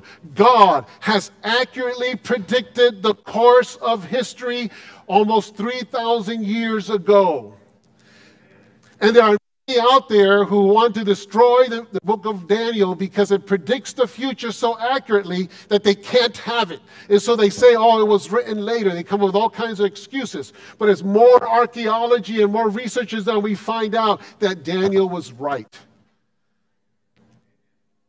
It shows that this book is a divine book. No human being could have accurately predicted the course of human history the way the Bible has done it. And so again, I want you to keep in mind what happened. So what do we know? That message that we're going to see or talk about in just a minute, where it takes place. So we'll come back to that in just a second. So we have that parallel to Daniel 7, same time period, right? We're talking about the same events. And it takes place after pagan Roman Empire, right? So we know the outline of history. So now let's go to verse 17. Then a dragon was enraged at the woman and went off to make war against the rest of her offspring. Now, there's something strange about that sentence. He is enraged with the woman, but who does he go after? The rest of her offspring, the remnant, depending on which version you have, right? Why does he go after the rest of her offspring? What happened to the woman? Why is he not looking at the woman and going after the rest of her offspring? If you want the answer to that, come to the Revelation class. That will start on Tuesday, August 23. We won't cover that today. But the focus changes. We have the introduction of a new character, and the new character is the offspring of the woman. Okay? This new character is what in the Old Testament is referred to as a remnant. Just like when Israel was taken captive and only a small group came out, right? They're the ones who chose to stick to God's message. All right. So who are this remnant? Who are they? Okay. Again, what did I tell you? In the book of Revelation, whenever a character is introduced, what do? We have a way to identify. There's a description given. What's the description given of these? And it says in Revelation 17, right? Rest of us who keep the commandments of God and hold fast to the testimony about Jesus. And of course, there's the NIV. It says about Jesus. I'll come to that in a second. So the first thing it says, keep the commandments. Now, the idea here is not just to observe the commandments. It is to hold on to the commandments, to still believe them, to be loyal to the commandments of Jesus. And what's amazing is the majority of the world has chosen not to be loyal to all the commandments. They're loyal to some, but not all. That's the reason why we come to church on Sabbath, because we want to honor Jesus and honor the laws he gives us. And he tells us, remember the seventh day to keep it holy. And so we want to honor all the commandments, not just the ones that we want. And then what's the other characteristic? They hold to the testimony of Jesus. And let me give you a little quick clarification here. That's why some versions says testimony about Jesus. Some say testimony of Jesus. In the Greek, it's not clear. In the Greek, you can translate it in two ways, right? It is a testimony about Jesus, or it is a testimony, in essence, from Jesus. Which one is it? What's interesting in the NIV, this phrase in the Greek shows up 4 times. The only place in the Bible where it shows up, only in the book of Revelation, shows up 4 times. Every time, the NIV translates it as a testimony of Jesus, except here in Revelation 12:17. You look at your other versions, it will say the testimony of Jesus. The NIV translates the testimony about Jesus. Sorry. Let me clarify that. Every else, testimony of Jesus. Anyway, so which one is it? How do we understand this, right? I mean, this is critical to identify who are this remnant, these last day people who the dragon is going after. Well, we need to understand what the testimony of Jesus is. What do? We see how it's used in the book of Revelation, the context to tell us. So let's do that. Let's go to Revelation chapter 1. So come over to Revelation chapter 1. How many times did I say the testimony of Jesus is used in Greek in the Bible? 4 times. And all 4 of them are where? In the book of Revelation. Here's the first one. We'll start with verse 1 to get context. The revelation of Jesus Christ, which God gave him to show his servants the things which must shortly take place. Notice what's happening here, right? So you have this message that God gives Jesus. You kind of have like this chain of revelation, right? So you have the revelation of Jesus Christ, which God gives to Jesus. Follow me, keep following me. And it's about the things that will shortly take place. And it says, and he sent it and signified it by what? His angel, right? So God gives it to Jesus. Jesus gives it to the angel. And what happens? By his angel to who? To John. So God gives it to Jesus. Jesus gives it to the angel who is supposed to give it to John. So the message is for John through the angel, right? Okay. Now let's keep reading. Who's who? It's John, right? John bore witness to the word of God and to the testimony of Jesus. Let me ask you a question. Did you hear or did you see what John saw? No. Who is the one who heard and saw what John saw? John, right? Okay. John bore to the word of God and to the testimony of Jesus. And if it's not even clear, let's keep going, right? Who bore witness to the word of God and to the testimony of Jesus, to all things that he saw. We don't see it. We just read what John heard and saw. Okay? Blessed is he who reads and those who hear the words of this prophecy. Now that's you and me. So in this verse, the testimony of Jesus is clearly John's ability or calling for God to speak to him. He writes it down so we can have it and read it today. All right? So, first occurrence tells us what? The testimony of Jesus is the ability John had to hear the message from God. We don't have that. John did. Right? The next occurrence is in verse 9. It's not clear there. In other words, it doesn't add any more information. The next one is Revelation 19:10. So let's go to Revelation chapter 19, verse 10. Revelation chapter 19, verse 10. Picture what's happening here, right? So Revelation 19:10, and I fell at his feet to worship him, right? So who's giving the information to John? the angel, right? Who got it from Jesus, who got it from God, right? So the angel is sitting there walking John through this. And so John is so impressed with all of this that he falls down to worship who? The angel, right? So keep that picture in mind. See to it that you do not do that. I am your fellow servant and of your brethren who have what? The testimony of Jesus, right? So there is that phrase again. Worship God, for the testimony of Jesus is what? The spirit of prophecy. God spells it out clearly. Clearly. Chapter 1, it is what John sees and hears. Chapter 15, if you didn't catch it from there, he tells you clearly this testimony of Jesus is the spirit of prophecy. And guess what? God says, listen, in case you don't get it, I'm going to do another way of demonstrating it. It's the same way he did earlier, right? When he paralleled two situations, but used two different terms, right? In Revelation chapter 12, verse 6, he said 1,260 days. In Revelation chapter 12, verse 14, he said times and a half of times. Same story, different terms to what? Tell us they mean the same thing. Guess what? God does the same thing again when we compare Revelation 22, 8 and 9 and Revelation 19, 10. And to make it simple, I've put it up here. And if you notice, what does God do? The situation is identical. But notice what's substituted for hold to the testimony of Jesus. What's substituted? Prophets.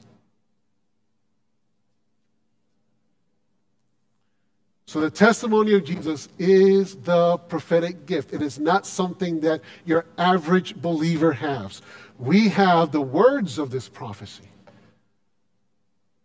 But to be able to hear the testimony of Jesus is a special prophetic gift that John possessed. That he is saying that this group of people who are to proclaim the message in the last days possess. Now we believe that God has called us to proclaim this last day message. And we believe that that fulfillment of that spiritual gift was demonstrated in the ministry of Ellen White. And again, if you think of the timeline, right? If you think of the timeline, when does that remnant, when does that offspring take place? After the 1,260 days at times and a half of times, which ended when? 1798, when Berthier the general under Napoleon marched into the Vatican and took the Pope captive. It started when the three of the kingdoms fell. And again, you have to go back to Daniel chapter 7. But that period of 1,260 days ended in 1798. Sometime after that is when you have the rest of our offspring expression, who keep the commandments and have the prophetic gift. And again, I tell you, I believe that God has called this church to proclaim that last day message. I believe that when God wrote this, why would he put that information in there if it wasn't important? Why did he set that timeline? Why did he give those identifying marks? And when we look at history, how many organizations are proclaiming all of the commandments, even including the seventh? Fit in the right timeline and hold on to the testimony of Jesus. So, what is this remnant supposed to do? And again, we don't have time to go all to it. And Revelation 12, 13, and 14 are the great climax, the heart of the book of Revelation. 12 sets the scene, the background of this war that was in heaven that is being fought here on earth. 13 tells you how the devil is fighting on his side. That's the beast. That's where you get the mark of the beast. That's where you can't buy and sell and all those things come in Revelation chapter 13, because that is how the devil is working. But then we come to chapter 14 and it goes back to God's people. and describing what they do and what they are like. And then they talk about this three angels message. See, the remnant are to proclaim a last day message before Christ comes. And again, today we're not going to cover the details of that message. But I just want to summarize it very quickly. 1, this last day people are to preach that we need to go back to the Bible. We need to go back to the teachings of the Bible. We need to keep all the commands of Jesus. Okay. So 1, to go back, to follow the Lamb wherever he goes, right? So we honor Jesus and his truth. Not what I like, not what I want, not what tradition says, not what other people speak. What God has given us in this Bible, to go back, to be faithful to that because we love Jesus. And finally, to leave unbiblical teachings, right? It's worded in the sense of, come out of her, my people. Come out of false teaching, false ideas. Come back to the genuine teachings of the Bible. Honor Jesus by following him wherever he goes. Not tradition, not what is always believed, but what Jesus teaches in the Bible. Now, what does that mean? I know it sounds awkward to sit there and say, oh yeah, wow, we've got the remnant message. Well, let me pause a second and tell you. Let me tell you what I think this means. 1, first of all, by telling you what it does not mean, okay? 1, it does not mean that we're better than any other Christians. All right. You know, Jesus speaking to the Jews, who were God's called people to hold on to truth, right? And who the Messiah would come through, right? They were called for a special mission, okay? To hold the truth, and through that lineage for Jesus to be born, right? But as to them, he says, I have sheep who are not of this fold, right? And it's not for us to make the determination. We're not better than any other Christians. We just have a special message that needs to be preached in these last days because time is running out. What else does it not mean? That we're not saved by the message. We're saved by Jesus Christ. Just because we bear a special message doesn't mean we're saved. We're only saved by the work of Jesus Christ. The Jews confused that. They got so hung up on who they were that they thought they were special, that they treated and looked down upon others. That's not our calling. What else does that mean? It's not mean arrogance. We're not arrogant. We're not better. We're not superior. Okay? What it does mean is that God has revealed to you and me a message. And when God spoke to John 2,000 years ago and he looked forward to the future, he saw the people who would listen to the voice of God, flow, going against what was popular, to be faithful to the message of Jesus Christ. And that we are honored and privileged to hold to that message. We're not any more special, we're not any better, but we're privileged to be able to know that message. But what does that also mean? That we have the privilege to share that message. And therefore, we should be committed to share that message. You know, I said to pray to be all in for Jesus. I'll tell you this, when we are all in for Jesus, Jesus is going to give us a calling. Jesus is going to give us a work for us to do. Jesus is calling us to do something for him, to proclaim this last day message. If we are all in for Jesus, he is calling us to do something. All I'm asking you is to pray. If God has not revealed something to you, keep praying. He will. He has called you to do something special for him. What is the dream? What's the vision? What's the ministry that God is placing in your heart?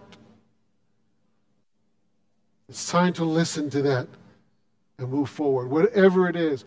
Whether it be directly preaching the message or whether it be through the ministry of the church, right? There are lots of needs in our church, but maybe God is calling you to do something outside this church. That God is calling you to witness to people at work. That God is calling you to share with things that people, wherever you interact with them. That God is calling you to give Bible studies, right? In your bulletins, there's a way to be trained in how to give Bible studies. If you're wanting and you feel God calling you to do that, I encourage you to take advantage of that. It's a course you take at home, right? Online at your time. And so in the bulletin is the information. Whatever God is calling you, pursue it. Pursue it.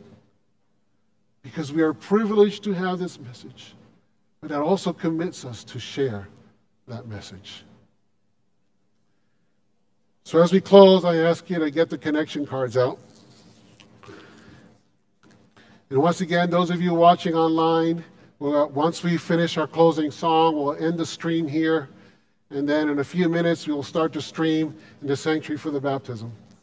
But for those of you who are here, just 2 questions. If you don't feel the Lord has impressed you with a mission, then pray, Lord, what are you calling me to do? You have gifted me with a message, gifted me with abilities. What are you calling me to do? Pray and God will reveal it to you.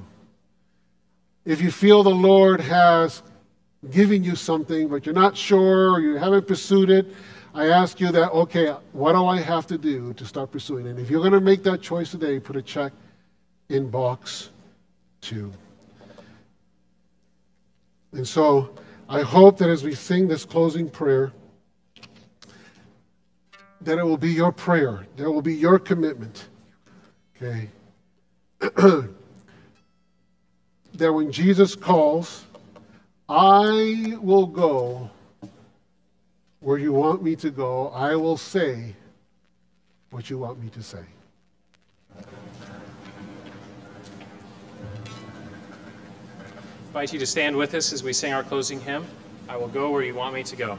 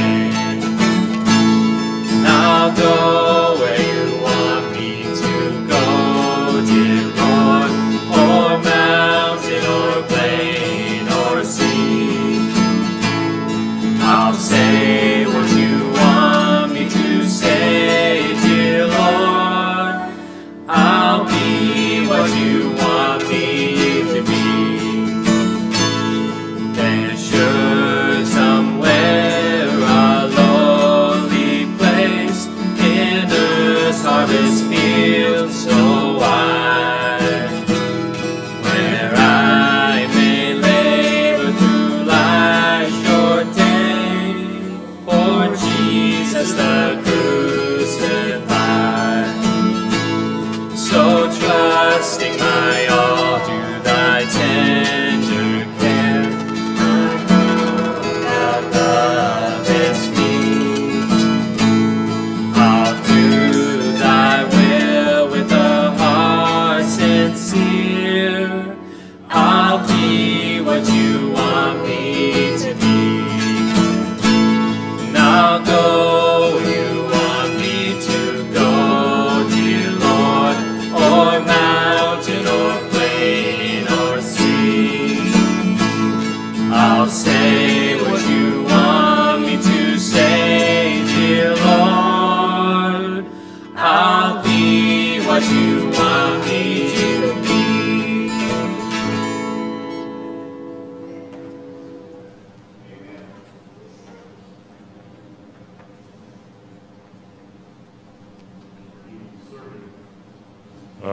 Will you join me in a short prayer? Dear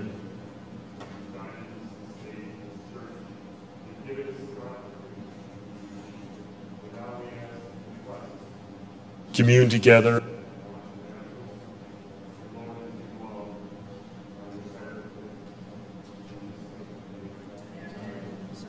Baptism is going to be in the Bowden Chapel, right? So you can also going to be displayed on the screen. And chairs at this point, we'll do that after the baptism, okay? Those who wish to come up with their notes, now's the time.